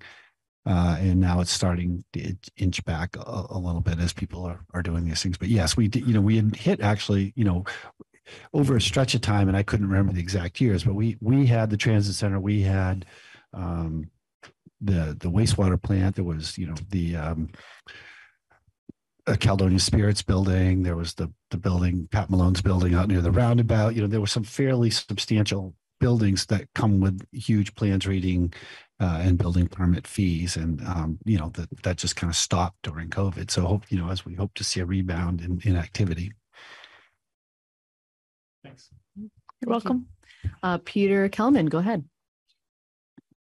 I would just like to observe that if we want building permit revenues to increase, one possibility is to do a little more enforcement. I'm sure we have all driven around town and seen a lot of home construction going on and no permit signs. I'm not saying we should, but I'm not saying we should do that, but that's leaving money on the table, I'd say. Thank you. Thank you. Yeah, thank you. Okay. All right. Thank you very much. Thank you. Yeah. Okay. So I think we are up to discussion around the process for 203 Country Club Road. Am I turning that over to you? Okay. I think we provide you a memo. I don't really have much to add to that. I know there had been some interest in how we were going to do this. And after we approved the project manager at the last meeting, we convened a session with our own communications person and our project leader team, Josh Jerome and Stephanie Haley Clark from White and Bark and their team to try to lay out a plan for how to have regular conversations and also have data and keep things moving. And you can see what they've proposed. So this was really just to see what they have, give any feedback, suggestions, comments. Yes, Carrie, go ahead. Yeah, I am looking at the public engagement process and that there are 3 public meetings planned and then smaller stakeholder conversations. And that's great. I'm glad there's a variety of ways to get some input. I just want to reiterate an encouragement to this group that they think about really different ways of getting feedback from people other than you can write a letter or you can come to a Zoom meeting or you can come to a public meeting. There's still just whole great swaths of people living in Montpelier who will never show up for something like that, who will never even hear about it. But something like maybe, I don't know what it is, something much more creative, going to places where you don't necessarily expect to be going to look for public response, but really trying to think outside the box. And then my second one is that it looks like all this public engagement part is really front-ended. And I'm wondering if that's still the plan, that they're really going to kind of try to get all that public input first and then do all the rest of the planning. Because my hope is that it would be much more integrated throughout the entire process. So as things were being suggested and changed, as they were learning different things, then it would be, let's go back and see what the public thinks about this. And as new things come up. Yeah. I can respond to that a little bit. I have enough knowledge to be dangerous, and we certainly can have the folks come back in at another meeting to update that. Typically, the idea is that the heavy public engagement now will really define the uses and locations and those kinds of things. So the master plan will be developed and then come back and get feedback. After that, you're starting getting into engineering design and those things. So there might be changes, but I think, and Mike Miller would tell you this, that at some point you have to say this is what we're doing, and now we're keeping people informed as to what may need to change or what happened. But We can't suddenly get into a year and a half of design and spending all that money and say, you know what? We're now going to just move that whole building or something. So I think, you know, and I'm probably overstating what you're trying to get at. But the idea is to really get the plan laid out, the drawing, the concept, and run that through the public as much as you can. But then once you get there, then you got to say, this is what we're doing. If that, am I making myself clear? Is that what you were trying to get at? Maybe I'm misinterpreting what you're saying. I want to make sure I'm getting it right. Yeah, I mean, I wouldn't be advocating for, you know, a complete change of plan a year and a half from now, but I think that there are, an example that came up tonight was the question about hunting. Right. You know, I don't think that was on the radar, and what else like that might come up. And then what about a year from now, as hunting has been happening, we may have very different feelings about that in a year, and people in the public may have a very different opinion about that after we've experienced it for a little while. The same with if we end up going through with this lease to the hub, people could have very different ideas about what should happen with that space after that's up and running for a year. So that's actually really helpful. Yeah. Yeah, I think it's a good plan. One thing I'd add is just maybe engaging the CAN network to the extent possible. We've invested in it. I've been knocking a lot of doors lately. You're going to find people who don't access this information through the normal channels there. So I know some neighborhoods are a little more effective than others there, but good opportunity to see what they can do and do some flyering for that, I think. I'm going to go to Lauren and then Donna. Yeah. Thanks. Yeah. I had brought it up last meeting as well, but we had a meeting, I believe, after the last council meeting with the Social and Economic Justice Advisory Committee, who is very interested. So there is some work happening looking at the outreach that was done through Creative Discourse for developing our equity plan and lessons learned, and how can we ideally connect with the consultant and provide some input on what, I mean, I think a lot of it's captured here. I think the plan is good, but it's like, what does the small stakeholder, you know, are there affinity groups and other things, some best practices that we can try to bring to what that looks like. And ideally be capturing kind of what we're doing, lessons learned from this process. So as we keep having public processes, we're continuing to improve and not trying to like reinvent the wheel every time we're doing one. Like, how do we do a really good public process? How do we, you know, what works and what doesn't in this one to engage populations that have often not been part of the process, as other folks have just been talking about. So just would encourage that we have some venue for providing that feedback to inform this, and totally agree the kind of ongoing, even if it's just informing people of, you know, what input was incorporated, what wasn't, and why from the public, I think is just good public process for the kind of ongoing outreach and engagement of folks. Thanks. Yeah, thank you. I just want to echo some of that I like the idea of intentionally, particularly with the small stakeholder groups, intentionally seeking out groups, you know, BIPOC affinity groups to get input, I think would be really great. You know, LGBTQ groups, et cetera, that just underrepresented affinity groups, I think would be wonderful to intentionally get input from. Donna, go ahead.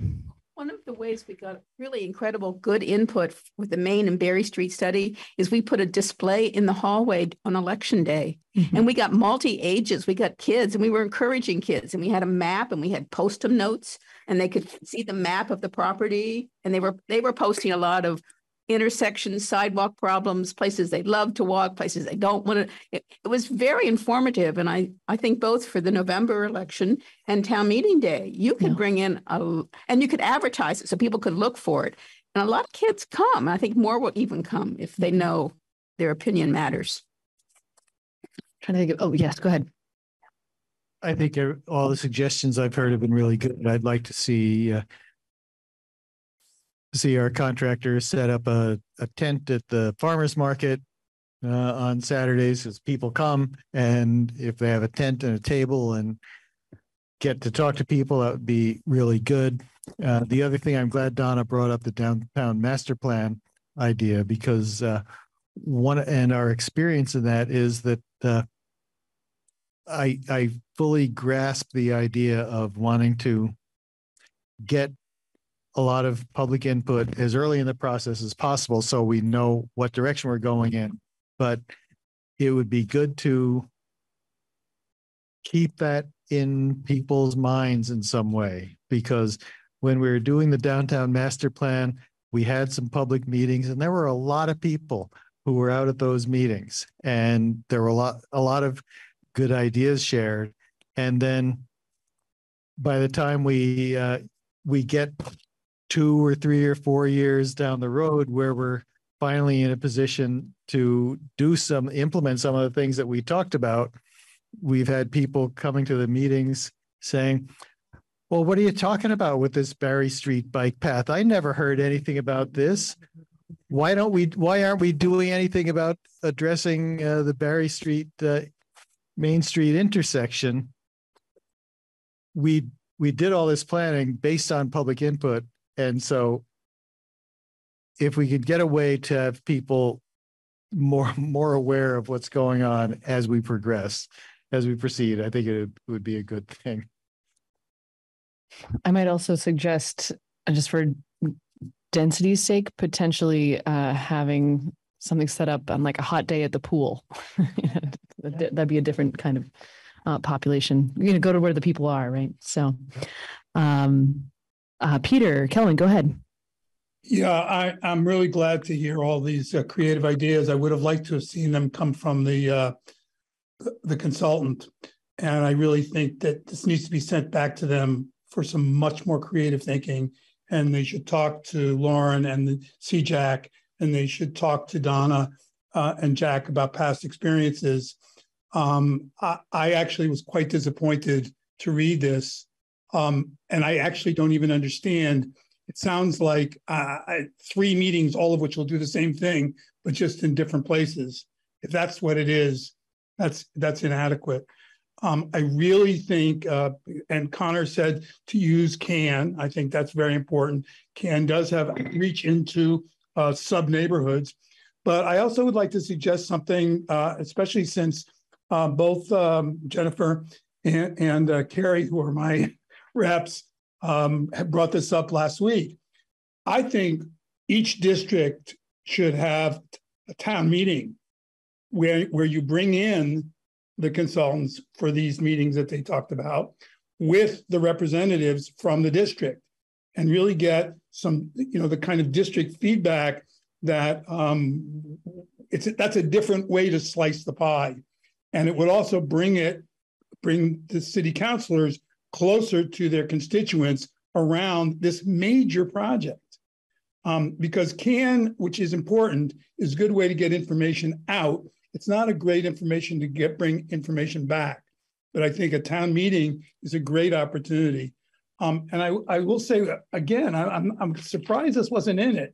I mean, the Habitat for Humanity did these great charrettes, which brought people in and we were looking at plans, we were commenting on them. There was a great interaction.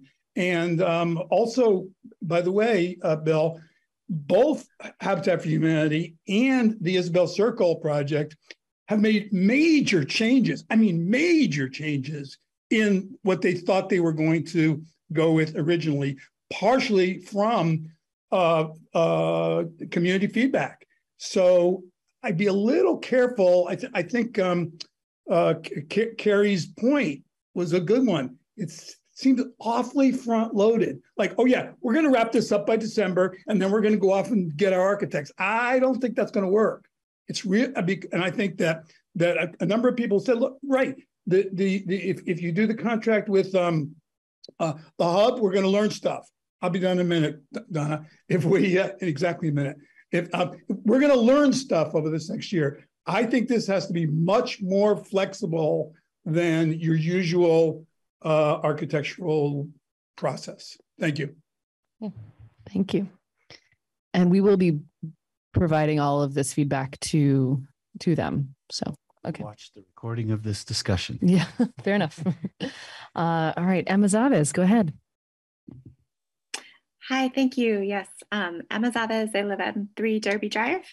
So I just want to sort of echo what has been said a little bit about the proposal, which was that I found it very lackluster and boilerplate and sort of disappointing.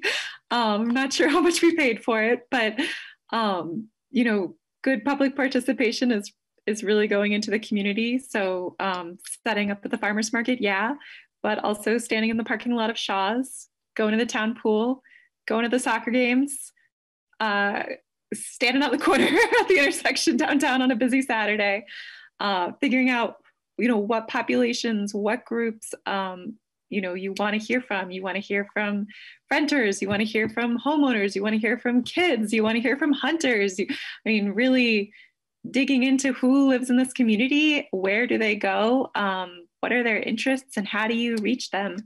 So I hope that some of that feedback will reach the consultant.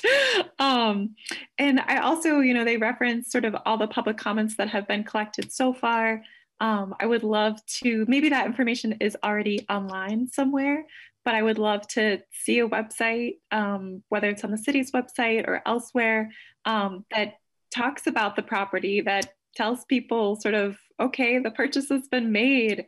Here's a map, you know, here's what we're doing. Here's all the comments, you can read them. Here's how to submit more comments, you know, a way for folks to get engaged. And then I think they mentioned the bridge, but obviously lots of folks are on Front Porch Forum, the CAN groups as well. So I think there's a lot of opportunity for input. And I personally would love to read the comments. I missed those meetings and I'm super interested in the project. So I would love to get more involved. Thank you. Great. I just want to appreciate that comment and thinking particularly about the website. It's just reminding me of the Missoula website that Jay pointed us to, and just having a project portion of the website. Do you want to comment about that? We do have a link on our website dedicated to this project. I'd have to go look and see exactly what's on it, but I think the map's on there. I think the comments may be on there. It's on the city's website, so we can, but we can make sure to make that more well known. Great. Jennifer, go ahead. Yeah, I just wanted to say thank you, Emma, for your comments. And she mentioned Front Porch Forum, and you know, we get a lot of our information from Front Porch Forum, which is often people's opinions and sometimes not always facts. But I'm glad to know that those conversations or the public input is on a website somewhere. And so thank you, Emma, for bringing that up, because I was not aware that the conversations were public already. But I think having it in a place that is not Front Porch Forum would probably be really helpful moving forward if it's not already taken care of. But it sounds like it already is. So never mind. I'm just appreciating the comment. Great. Other comments from folks, either in person or remote, or council? This is great. Thank you all. This is exactly what we were hoping to hear. And we will summarize this, and and I think probably the easiest thing will be to send this section of this discussion to our team and their team so that people can hear it firsthand and make adjustments, because none of it is outside of the scope of things that we had thought about, but it's good to get some specific suggestions and keep them coming if people think of things. Do you think that we will get a revised version? Yeah, I think that would be helpful, especially, you know, to help encourage the participation, just knowing where or how they intend to be out there, and you know, the process along the way, et cetera, I think would be good. And I do want to just go back to Peter's comment. In terms of the design charrette, I sort of I guess it's not necessarily called out here, but I do sort of expect that will be a part of the process, right? Like that there will be, maybe the architects aren't getting into one meeting site to allow for people to sort of walk around and talk about what they want. So yeah, I do want to be clear. I mean, I think we expect there'll be sort of changes in the concept as it rolls along. I think once at some point the city council and the public need to say, this is the plan we're approving. And I think that's maybe where I think I just misunderstood what you were asking, is that, you know, and when you say front load, whether it's 9 months or a year and a half, but at some point we say, okay, you know, we've tweaked it enough. Now this is what we're doing. And at that point, you know, then you start spending different kind of money and moving it along. And so we can't really, because sometimes, you know, in lots of communities, including ours, people still want to keep revisiting, as Jack mentioned. And sometimes there is a lag between what's decided and what's ultimately gets rolled out. And so I did appreciate the comment about sort of keep it in the public eye in the meantime, after we sort of make a plan, you know, say post it up all over the place and like, this is what's coming, you know, so. Great. Donna.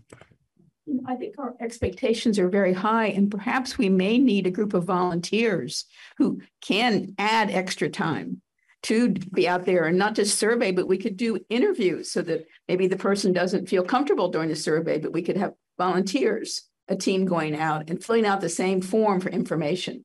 Just that then we have more people in more directions stirring up thoughts. So we might want to think about that. Well, I guess, yeah, I think all that's fair. I do think maybe, and I think we've already said this, and I'm just going to repeat it to say it out loud for reality check here. But I believe we've said that this project, and we put it to the voters this way, that key elements of this project are sort of public recreation facilities and housing and open space. And, you know, it was purchased with $2 million from the general fund, $1 million from the rec fund.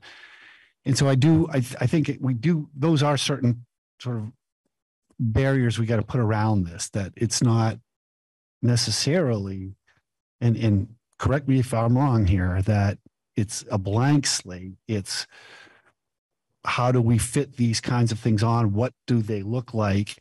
And what maybe do we do with the remaining space? So I think that may have been where these folks were like, how do we get to I call them pods. They're not really pods, but the different pods on the project that that reflect our wants. So because I do get concerned we could chase down any number of things that send us way off onto areas that don't include those two at least major initiatives, recreation and housing. So. Donna, go ahead. I think that's an excellent point, and that would be the thread, like to have that statement at whatever you do, whether it's a meeting or survey, is that we're educating ourselves again and again. These are our limitations, and around this is what we want to achieve. Okay. You don't need any motion from us, right? Normally we don't let people go twice, but there's not a lot of folks here. So Emma, go ahead. Okay, so my second time, I am a member of the Housing Committee. First time I was speaking more as a resident. As a member of the Housing Committee, we're just getting going. We've had a couple meetings, so we're the gears are starting to, to roll. But if there are ways that we can, support this process in terms of volunteering, in terms of collecting feedback on housing issues, let us know what you think, what you need. Again, we're just getting going and feeling out, capacity and priorities and all of those issues. But I know that folks are interested and excited about this project, in the coming years and want to be involved. So please consider us as a resource for sort of, as you said, one of those areas, sort of framing discussion is housing. And so, yeah, please do reach out to us. Thank you. Thank you, Emma. And I can tell you that your group is high on our list of people to be involved. Great. Certainly we would want to have anything dealing with housing had, your comments and thoughts and input on and direction on. So. Wonderful. Okay, thank you. And we don't need a motion on that. So we're going to carry on then. So the next 3 items are potentially items that we could go with for executive session. So we could do this a couple of ways. One is if really we could have any comments that are public about all three items sort of together and then go into executive session to talk about these three items, or we could do them sort of one at a time and come out every time. Jack, do you have any thoughts on that? My thought is that any one of these could take up a bunch of time. So this might be good time to take our break before we plunge into those. Okay, that is a good call. So I had a suggestion too about this. Again, just a suggestion. My suggestion would be we do the Public Arts Commission once we have a gentleman here who'd like to hear the outcome of that. And then maybe do all of our council reports, and because we don't need voting action on the others, and then go in and do the others. Okay. So that sounds okay to me. Does that sound all right to you all? Yeah, we'll take a break and then we'll come back, and if there are any public comments about the Public Art Commission, we'll do that, and then we'll go into executive session, come out after just that item, and then go back in to discuss the other two. Oh yes, Councilor Post. So yes, thank you. That's right. Just checking.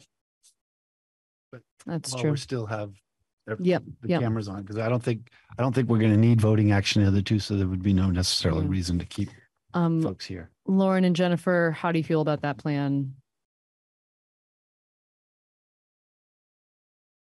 I'm fine with it. Okay. Donna. Well, just one thing before we break. I think that plan is great, but today is your birthday and we cannot get past before everybody goes to sleep. I want to make sure everybody knows Ann Watson has a birthday today. Okay. Well, thank you. Yay, thanks. Yay, thanks. Right. So, yes, if you wouldn't mind coming up to use this microphone.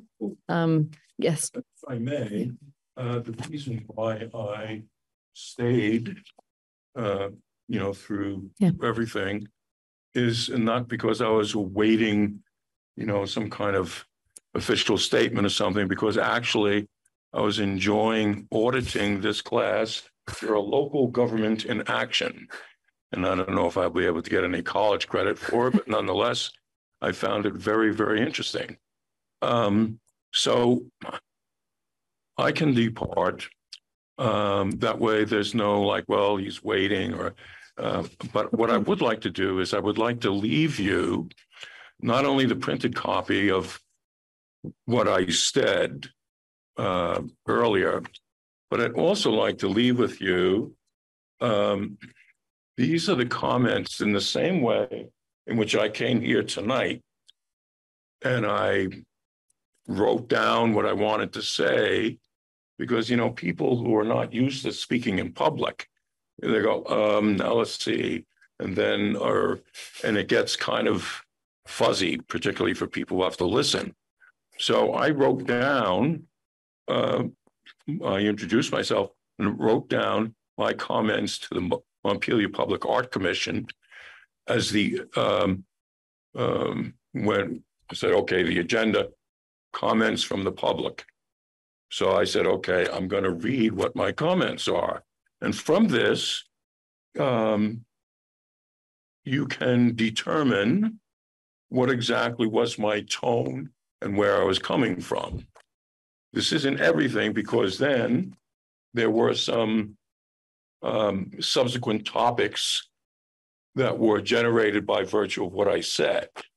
So, but nonetheless, I will leave these with you. Okay. That you can either incorporate or not. Thank you. In your deliberation. And I think if you administer a pop quiz on your local government in action, I think I will ace it, because I was listening very attentively. Good. So good Thank night you. to all. Yes, good night. Thank you. Okay. Jack. The only question I ask is are we making Kelly stay because of one of the other items? It's on. I don't think. Okay. Because if we were, I'd want to do that earlier too. No, I've got my instructions from Kelly. Okay. Okay, great. So here's what I would propose that we do is that we take a break, come back and do council reports, and then we'll go into executive session on all three of these things. Right. And then, right, and we don't. Maybe. Well, if we do, we can take it for the minutes still. We can. Well, yeah, okay, go ahead. If we discuss the art commission issue and the first of our executive session, we can decide then to come back if we made a decision we have to present. Could we not? And then we could go back in executive session, but otherwise. Right, but then we're asking everyone to stick around and wait and see. To see if. Well, I mean, you can, so. No, we can come out and. All for transparency, and you can still have an open public meeting even if the camera's not on. Right? Although I suppose if there's a Zoom meeting, I don't know how that all works. This is new frontier. But maybe it's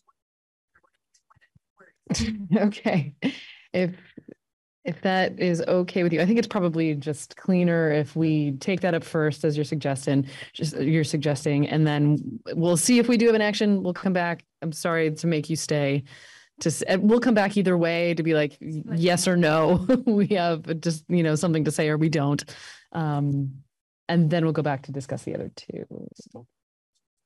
There you go. So everybody wins. Okay. Okay. It is now 8:22. We're going to take a break till 8:32, and we'll do council reports then. All right. Thank you. Cool. Okay. It is 8:32. So we are going to get started again here. What's that? Oh, okay. Oh, and Lauren's back. That's great. Okay. So we are going to jump in with council reports.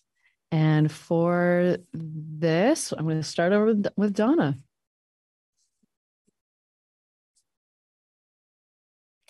Well, I think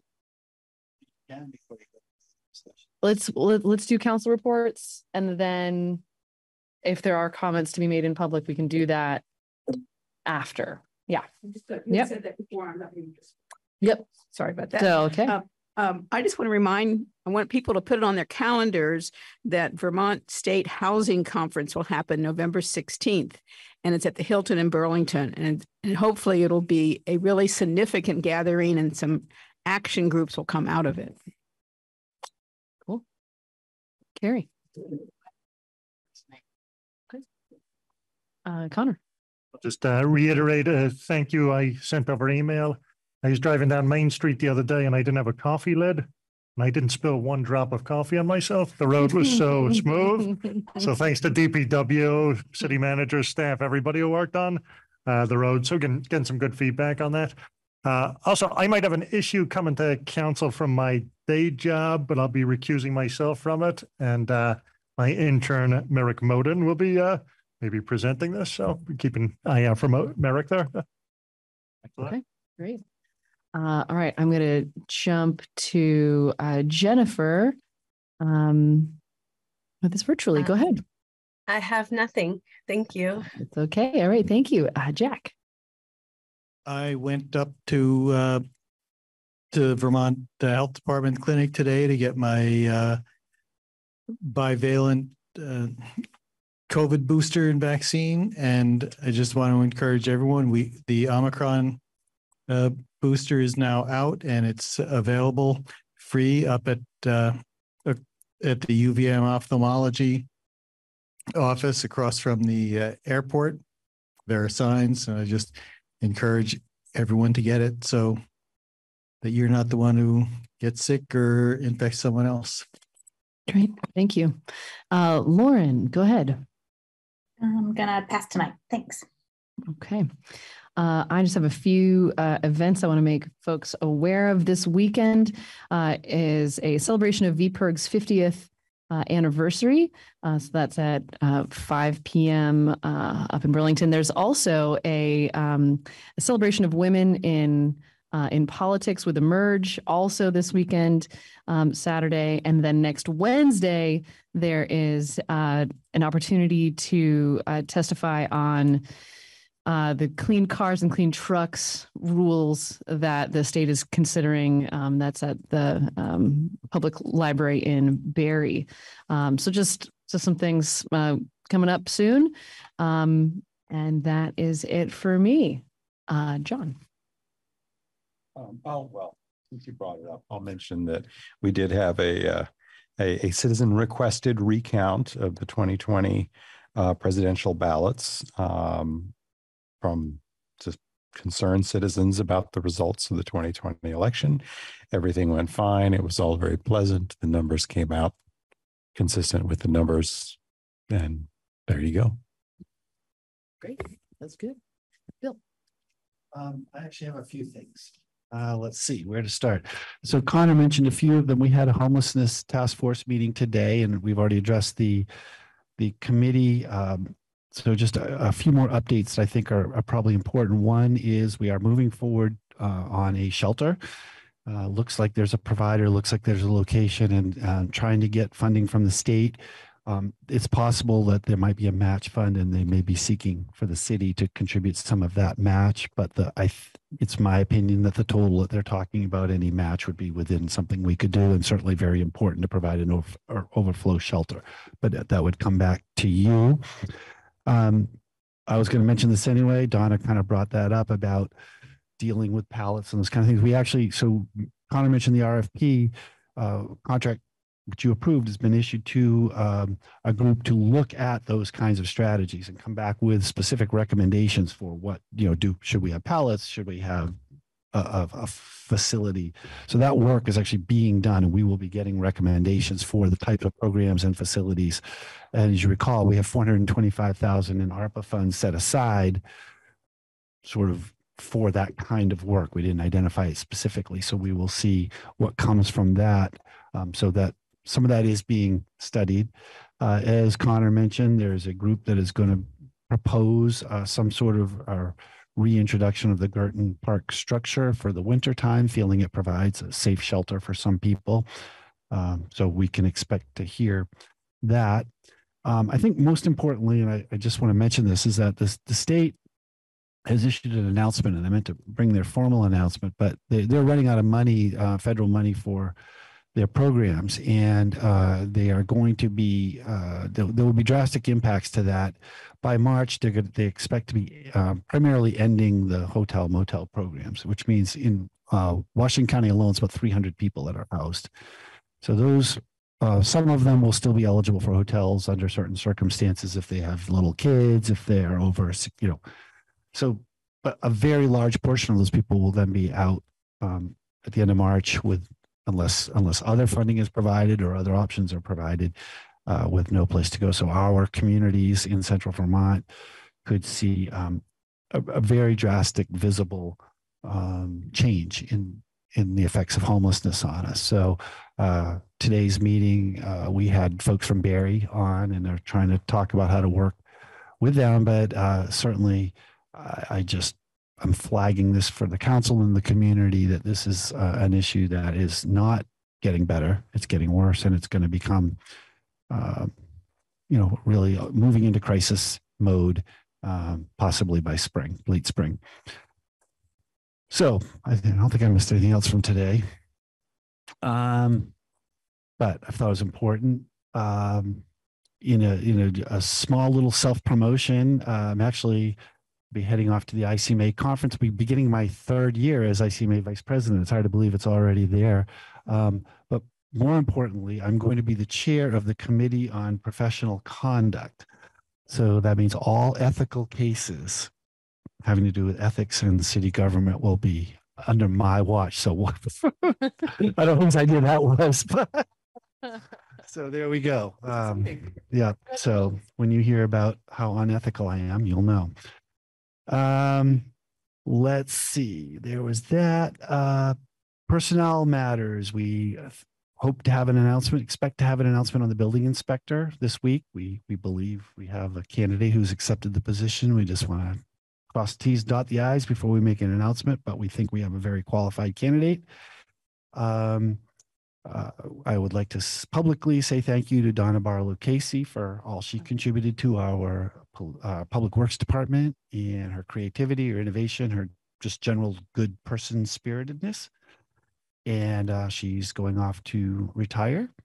And Kurt, so as of today, I named Kurt as the acting director, and we will begin a process to look for that.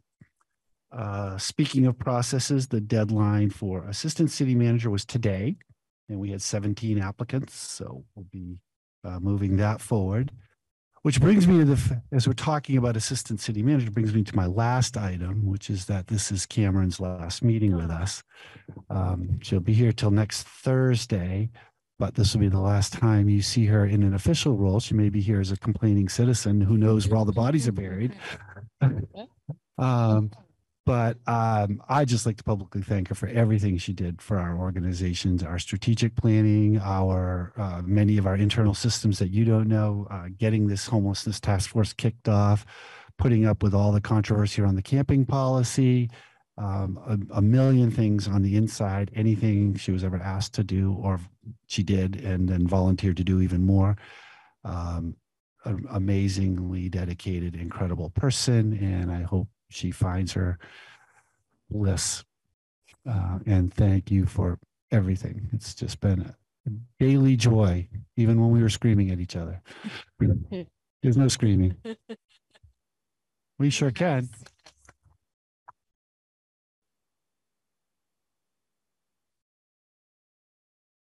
So grateful for you. Yeah, thank you for everything you've done here with the city. Oh my gosh. Sorry, I didn't process that today was your last meeting with us. Oh my gosh. Oh. Unless you have a special meeting between now and Thursday. Well, we could put one together. In which case, he'll be there. There you go. Well, and also please pass along to Donna our gratitude for all of her work with the city, and just congratulations on retirement, and so grateful for her time and service with us. So excellent career service. Yeah, that's true.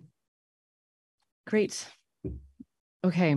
All right. So at this point, looking at, let's just go through potentially public comments about any of the three items. So starting with the hub lease, is there anything that we want to say in public about the hub lease?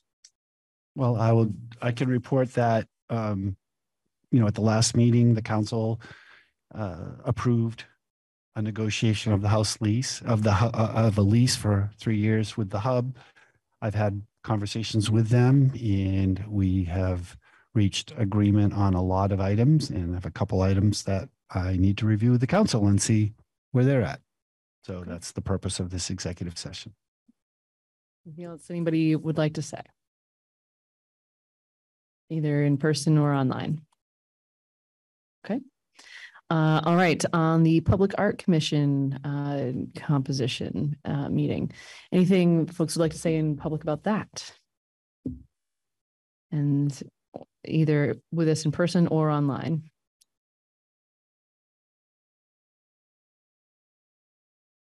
Okay. And so moving on to the collective bargaining update, anything anybody would like to say in public about that?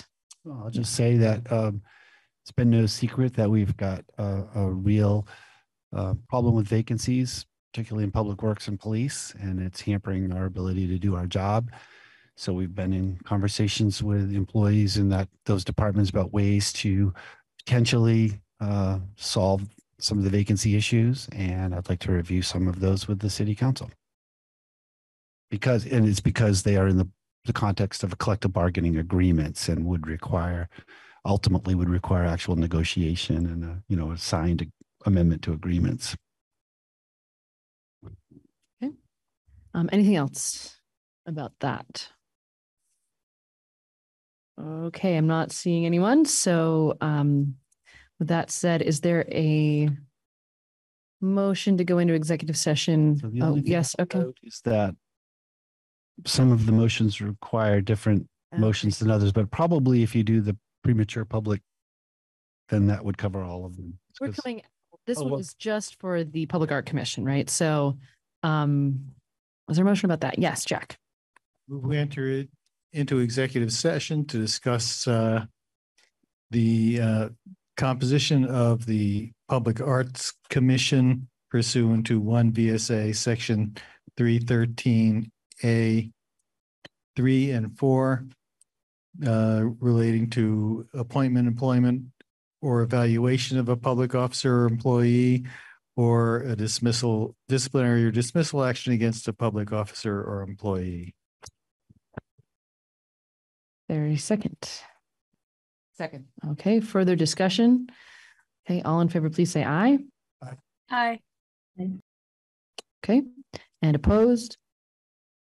Okay, so that motion passes, so we don't need to do any roll call, and we will go into executive session about just that item, and we will come back out to, even if we don't have a, something to announce. So, cool.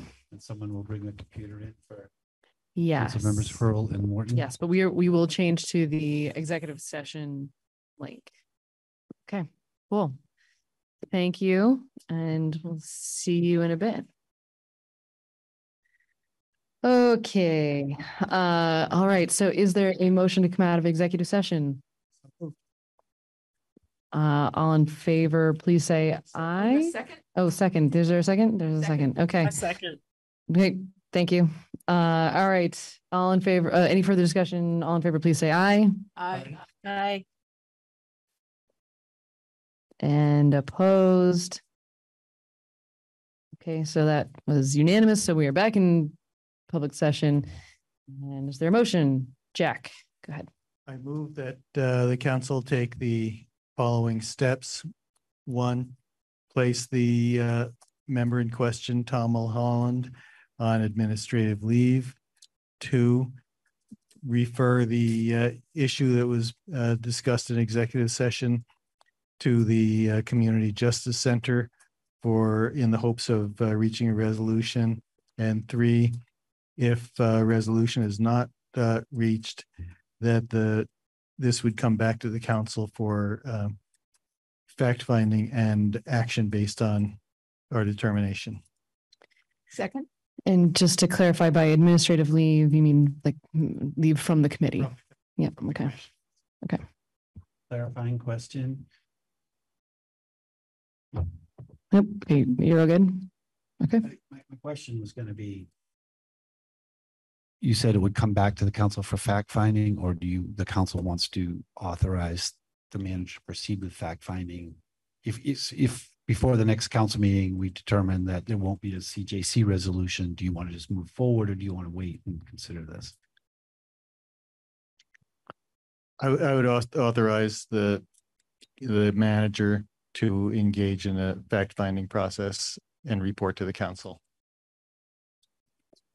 That's what you meant, right? Okay. And that's what Second. you're okay. Okay. Yeah.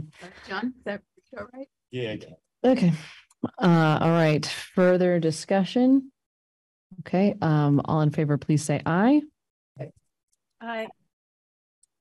Okay. And opposed? All right. So that's unanimous. Thank you. And so the next 2 items, I think we need 2 motions for at least for one of them. I was going to say probably for both of them. Okay. Is there a motion about going into executive session, about the need to go into executive session? Jack, go ahead. Should I do one for both items on the I think we agenda? can.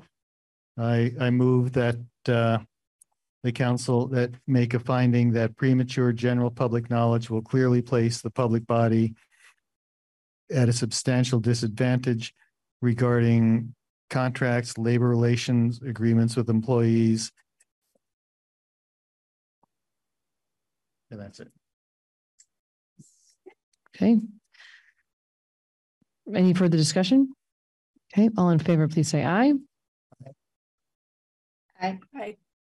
And opposed? Okay, and Jack, go ahead. We enter executive session to discuss the issues relating to the lease of the building at 203 Country Club Road and the issue about collective bargaining agreements with the city employees. Okay, further discussion? All in favor, please say aye. Aye. Aye. And opposed? Okay, so that is unanimous. We're going to go into executive session and we don't anticipate coming out to make any further motions except to adjourn. So yeah, FYI. Cool. Thank you. Onward.